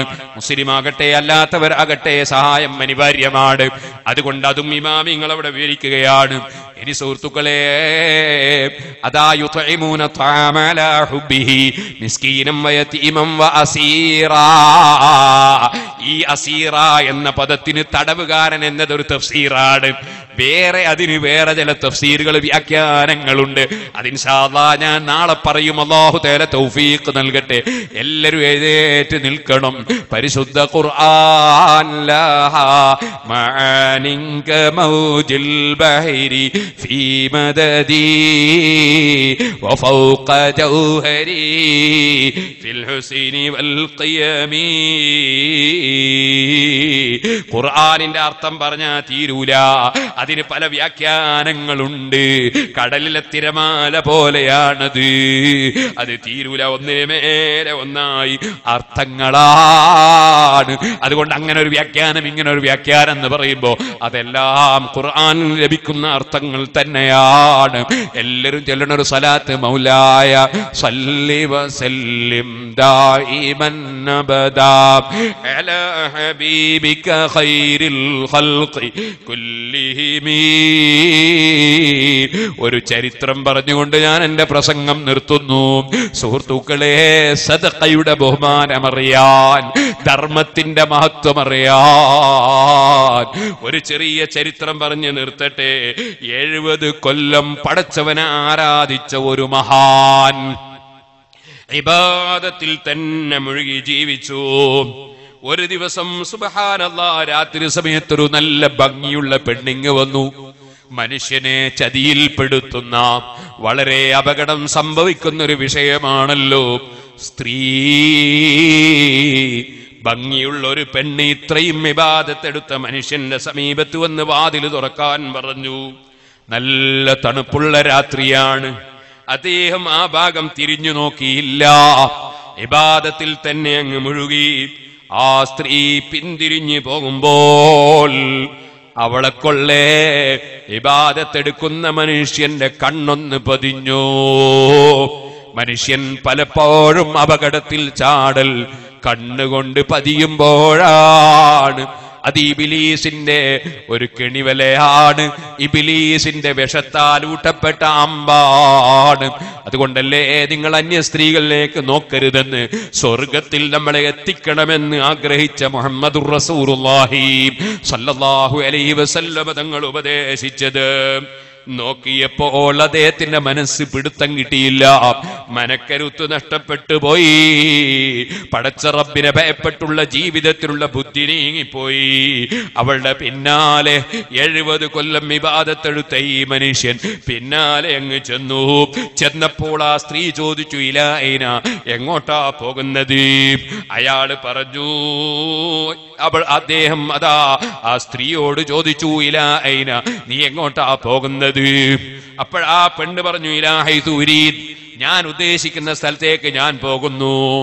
സുബ്ഹാനല്ലാഹ്. അദ്ദേഹം പറഞ്ഞു, ഹൈഹാത്ത്, അതേ വിഷയം ദൂരമായി പോയി. സാറൽ മുറാദു മുരീദൻ വല്ലഹറാറു അബീദാ. നേരത്തെ എന്നെ തേടി ഇങ്ങോട്ട് വന്ന പെണ്ണ് ഇപ്പോൾ ഞാൻ അങ്ങോട്ട് തേടി പോകുന്നവനായി പോയി. ഇപ്പോൾ സ്വതന്ത്രൻ അടിമയായി, അടിമ സ്വതന്ത്രനായി. ഇനിയിപ്പൊ ഇവള് പോകുന്ന പോലെ ഞാൻ പോകണം എന്നുള്ളിടത്തിലാ ഉള്ളത്. ഇത് പറഞ്ഞുകൊണ്ട് ആ പെണ്ണിനെ അദ്ദേഹം ഇങ്ങ് പിടിച്ചു വലിച്ച് അദ്ദേഹത്തിന്റെ സ്ഥലത്തേക്ക് ഇങ്ങ് കടത്തിയിട്ട് 7 ദിവസം അദ്ദേഹത്തിന്റെ കൂടെ ആ പെണ്ണിനെ താമസിപ്പിച്ചു. 7 ദിവസം കടുത്ത തെറ്റ് സംഭവിച്ചു പോയി. 7 ദിവസം കഴിഞ്ഞപ്പോഴാണ് പടച്ചറബേ എന്റെ 70 കൊല്ലത്തെ ഇബാദത്ത്, 70 കൊല്ലം ഇബാദത്തെടുത്ത ഞാൻ 7 ദിവസം കടുത്ത തമ്മാടിത്തം ചെയ്തു പോയല്ലോ. എന്റെ 70 കൊല്ലത്തെ ഇബാദത്ത് വിറ്റുപോയല്ലോ. 7 ദിവസത്തെ തെറ്റ് വന്നല്ലോ. അദ്ദേഹത്തിന്റെ മനസ്സിൽ തൗബ വന്നു, ഖേദം വന്നു, പൊട്ടി കരഞ്ഞു, ബോധം കെട്ട് വീണുപോയി.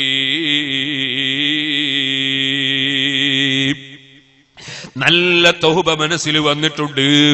സുബ്ഹാനല്ലാഹ്, അദ്ദേഹത്തിന് പടച്ച റബ്ബ് കൊടുത്ത ഏതോ ഒരു സൽക്കർമ്മത്തിന്റെ ബറക്കത്തായിരിക്കാം. അദ്ദേഹത്തിന്റെ മനസ്സിൽ വല്ലാത്ത ഖേദം വന്നു, ബോധം കെട്ട് വീണു. പിന്നെ കുറച്ച് കഴിഞ്ഞപ്പോൾ ബോധം തെളിഞ്ഞപ്പോൾ ആ സ്ത്രീ പറഞ്ഞു, നിങ്ങളെ കണ്ടപ്പോൾ നിങ്ങൾക്കൊരു നല്ല മനുഷ്യന്റെ അടയാളങ്ങളൊക്കെയുണ്ട്, അതുകൊണ്ട് പറയട്ടെ, ഞാൻ നിങ്ങളെ കൂടെ ഇല്ല. അല്ലാഹു തആല നിങ്ങൾക്ക് പുറത്തു തന്നിട്ടുണ്ടെങ്കിൽ എന്നെയും കൂടി രക്ഷപ്പെടുത്താൻ നിങ്ങളൊന്ന് എന്നെ ഓർമ്മിക്കണേ. ആ പെണ്ണും തൗബ ചെയ്തു പോയി. അദ്ദേഹത്തിന് മനസ്സമാധാനമില്ല. അദ്ദേഹം ആ സ്ഥലത്ത് നിന്ന് ഇറങ്ങി അങ്ങ് നടന്നു. എവിടെയെന്നില്ലാതെ നടക്കുകയാണ്. രാത്രിയിൽ വിജനമായൊരു സ്ഥലത്ത്, വേറെ കൂടുതൽ ആളുകളൊന്നുമില്ലാത്ത ഒരു സ്ഥലത്ത് ചെന്നപ്പോൾ അവിടെ 10 അന്ധന്മാരെ കാണുകയാണ്. 10 ആളുകൾക്കും കണ്ണിന് കാഴ്ചയില്ല. അവിടെ അങ്ങ് ചെന്ന് ഇദ്ദേഹവും അവിടെ ഇരുന്നു. പക്ഷേ ഈ 10 ആളുകൾ ഇദ്ദേഹത്തെ കാണുന്നില്ല. ഈ 10 അന്ധന്മാരായ ആളുകൾക്ക് ദിവസേന 10 പത്തിരി കൊടുത്തേക്കുന്ന, ഭക്ഷണം കൊടുത്തേക്കുന്ന ഒരു പുരോഹിതനുണ്ട്. അദ്ദേഹത്തിന്റെ അടിമയുടെ കൈവശത്തിലാണ് പത്തിരി കൊടുത്തേക്കാറുള്ളത്. സ്വാഭാവികമായും അന്നത്തെ ദിവസവും ഈ കണ്ണിന് കാഴ്ചയില്ലാത്തവർക്ക് ഭക്ഷണം കൊടുക്കാൻ വേണ്ടി ആ പണ്ഡിതൻ, ആ പുരോഹിതൻ പറഞ്ഞേച്ച അടിമ 10 പത്തിരിയും കൊണ്ടിങ്ങ് വന്നു. ഓരോരുത്തർക്കും വിതരണം ചെയ്യുമ്പോൾ ഇദ്ദേഹവും അങ്ങ് കൈകാട്ടി. കാരണം ഭക്ഷണം കഴിക്കാത്ത ദിവസങ്ങളായി, വല്ലാത്ത വിഷമത്തിലാണ്. ഒന്നും നോക്കാതെ റബ്ബിനെ പേടിച്ചിറങ്ങിയതാണ്. വിശന്നിട്ട് നിവൃത്തിയില്ല. ഭക്ഷണത്തിന് അദ്ദേഹവും കൈനീട്ടി. ഈ അടിമ 10 ആൾക്കും ഭക്ഷണം കൊടുത്തു. അപ്പോൾ സുഹൃത്തുക്കളെ, കിട്ടിയപ്പോൾ 10ൽ നിന്ന് ഒരു വ്യക്തിക്ക് പത്തിരി കിട്ടിയില്ല. കാരണം അദ്ദേഹത്തിന് കിട്ടേണ്ട പത്തിരി കണ്ണിന് കാഴ്ചയുള്ള ഈ ദോഷം ചെയ്തു പോയ മനുഷ്യന്റെ കയ്യിലാ കിട്ടിയത്. 10 കണ്ടുകൂടാത്ത അന്ധന്മാരല്ലേ. അപ്പൊ ഇയാള് കൈ നീട്ടിയപ്പോ അയാൾക്കും കൊടുത്തപ്പോൾ 10 എണ്ണവും കൊടുത്തു കഴിഞ്ഞു. ഒരു കണ്ണിന് കാഴ്ചയില്ലാത്തവന് ഭക്ഷണം കിട്ടിയില്ല. അപ്പോൾ അദ്ദേഹം പറഞ്ഞു, എന്റെ പത്തിരി എവിടെ? റഗീഫി, എന്റെ പത്തിരി എവിടെ? അപ്പൊ കൊണ്ടുവന്ന അടിമ പറഞ്ഞു, ഞാൻ 10ഉം കൊടുത്തിട്ടുണ്ടല്ലോ. കണ്ണിന് കാഴ്ചയില്ലാത്ത ആ പാവപ്പെട്ടവരങ്ങ് പറഞ്ഞുപോയി, അബീതു താവിയ, ഇന്ന് രാത്രി ഞാൻ പട്ടിണി കിടക്കാം.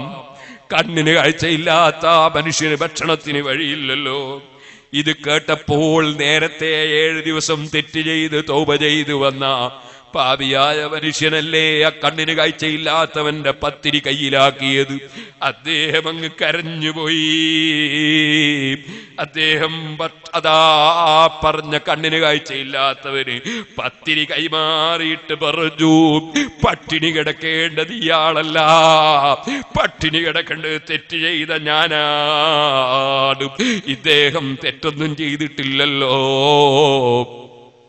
പത്തിരി അങ്ങ് കൈമാറി. പട്ടിണിയിൽ തന്നെ കിടന്നു, ക്ഷീണം വന്നു. സുബ്ഹാനല്ലാഹ്, വിശപ്പ് കൊണ്ടങ്ങ് മരിക്കുകയാള്. അല്ലാഹുവിനെ ഭയപ്പെട്ട് ചെയ്ത തെറ്റിൽ ഖേദിച്ചിറങ്ങിയ മനുഷ്യൻ വിശപ്പ് കൊണ്ട് മരിക്കാൻ പോവുകയാള്. അവിടെ അതാ ഇറങ്ങുന്നു റഹ്മത്തിന്റെ മലക്കുകൾ, അതോടുകൂടെ തന്നെ ഇറങ്ങുന്നു അദാബിന്റെ മലക്കുകൾ. മലക്കുകൾക്കിടയിൽ ചർച്ചയാണ്. ഇതേ താരേറ്റെടുക്കളും, പടച്ചവന്റെ കാരുണ്യം കൊടുക്കുന്ന മലക്കുകൾ ഏറ്റെടുക്കളോ, ശിക്ഷയുടെ മലക്കുകൾ ഏറ്റെടുക്കണോ? അതേ റഹ്മത്തിന്റെ മലക്കുകൾ പറഞ്ഞു, തെറ്റ് ചെയ്ത സ്ഥലത്ത് നിന്ന് ഓടി വന്ന് പടച്ചവനെ അനുസരിക്കാൻ ഓടി വന്ന മനുഷ്യനല്ലേ, അതുകൊണ്ട് ഞങ്ങൾക്ക് വിട്ടുകിട്ടണം.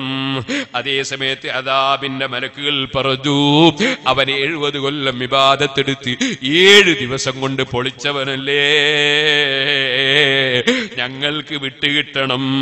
അപ്പോൾ അല്ലാഹു തആല മലായികത്തിന് വിവരം കൊടുത്തു, നിങ്ങൾ അദ്ദേഹത്തിന്റെ നന്മ തിന്മയൊന്ന് തൂക്കി നോക്കൂ. സുബ്ഹാനല്ലാഹ്, 70 കൊല്ലത്തെ ഇബാദത്തൊരു തട്ടിൽ വെച്ചു, ഇപ്പുറം 7 ദിവസത്തെ വ്യഭിചാരം വെച്ചു. തൂക്കിയപ്പോൾ വ്യഭിചാരത്തിനാണ് തൂക്കം, 70 കൊല്ലത്തെ ഇബാദത്തിന് തൂക്കം ഇല്ല. അതിനേക്കാൾ തൂക്കം വ്യഭിചാരത്തിനാണ്. അല്ലാഹു തആല വഹിയറിയിച്ചു, അദ്ദേഹം ആ കണ്ണിന് കാഴ്ചയില്ലാത്ത അന്ധന് കൈമാറിയ പത്തിരിയുണ്ടല്ലോ, അതൊന്ന് നിങ്ങൾ അദ്ദേഹത്തിന്റെ നന്മയുടെ ത്രാസിൽ ഒന്ന് വെക്കൂ. അതങ്ങ് വെച്ചു നോക്കുമ്പോൾ അദ്ദേഹത്തിന്റെ ആ പത്തിരിയുടെ കാരണം കൊണ്ട് നന്മയുടെ തുലാസിന് തൂക്കം കിട്ടിപ്പോയി. റഹ്മത്തിന്റെ മലക്കുകൾ സ്വീകരിച്ചു പോയി. സുഹൃത്തുക്കളെ, മറ്റുള്ളവർക്ക് കൈമാറുന്ന, മറ്റുള്ളവർക്ക് കൊടുക്കുന്ന, വേറെയുള്ളവരെ സഹായിക്കുന്ന കർമ്മം, അത് തെറ്റ് ചെയ്തവരുടെ തെറ്റുകൾ പൊറുക്കാൻ വളരെ വലുതാണ് കേട്ടോ. അതുകൊണ്ടാണ് അസ്സദഖത്തു തുത്ഫിഉൽ ഖതീഅ, സദഖ ദോഷത്തെ കെടുത്തിക്കളയുമെന്ന് പറഞ്ഞില്ലേ? അതുകൊണ്ട് തന്നെയാണ് ഓ സ്ത്രീകളെ, നിങ്ങളെ ഒരുപാട് ഞാൻ നരകത്തിൽ കണ്ടിട്ടുണ്ട്. നിങ്ങൾ സദഖ ചെയ്ത് നരകത്തിൽ മോചനം നേടണേ. വലൗ ബിഹുലീകുന്ന, അത് നിങ്ങൾ ആഭരണം കൊടുത്തിട്ടെങ്കിലും നരകത്തുനിന്ന് മോചനം നേടണേ എന്ന് നബി സല്ലല്ലാഹു അലൈഹി വസല്ലമ തങ്ങൾ സ്ത്രീകളോട് വഅദ് പറഞ്ഞത് ബുഖാരിയിലില്ലേ? അതുകൊണ്ട് സദഖ ചെയ്തോളൂ, നരകത്തിൽ നിന്ന് മോചനത്തിനത് വലിയ വഴിയാണ് കേട്ടോ. അല്ലാഹുവേ, ഒരു സെക്കൻഡും നിന്റെ നരകം സഹിക്കാൻ ഞങ്ങൾക്ക് നിർവാഹമില്ല. എന്തെങ്കിലും ഒരു സൽക്കർമ്മം സ്വീകരിച്ചു ഞങ്ങളെ നരകത്തിൽ നിന്ന് മോചിപ്പിക്കണേ അല്ലാ. സ്വർഗം ഞങ്ങൾക്കും ആശയുണ്ട്, ആഗ്രഹമുണ്ട്. സ്വർഗത്തിന് അമലൊന്നും ഞങ്ങളെ കൈവശത്തിലില്ല. നീ നിന്റെ ഔദാര്യം കൊണ്ട് ഞങ്ങൾക്കും ഞങ്ങളെ സ്നേഹിച്ചവർക്കും സ്വർഗം തരണേ അല്ലാ. ഞങ്ങളെ ദീനീ പ്രവർത്തനങ്ങളെ സഹായിച്ചവർക്ക് സ്വർഗം തരണേ അല്ലാ.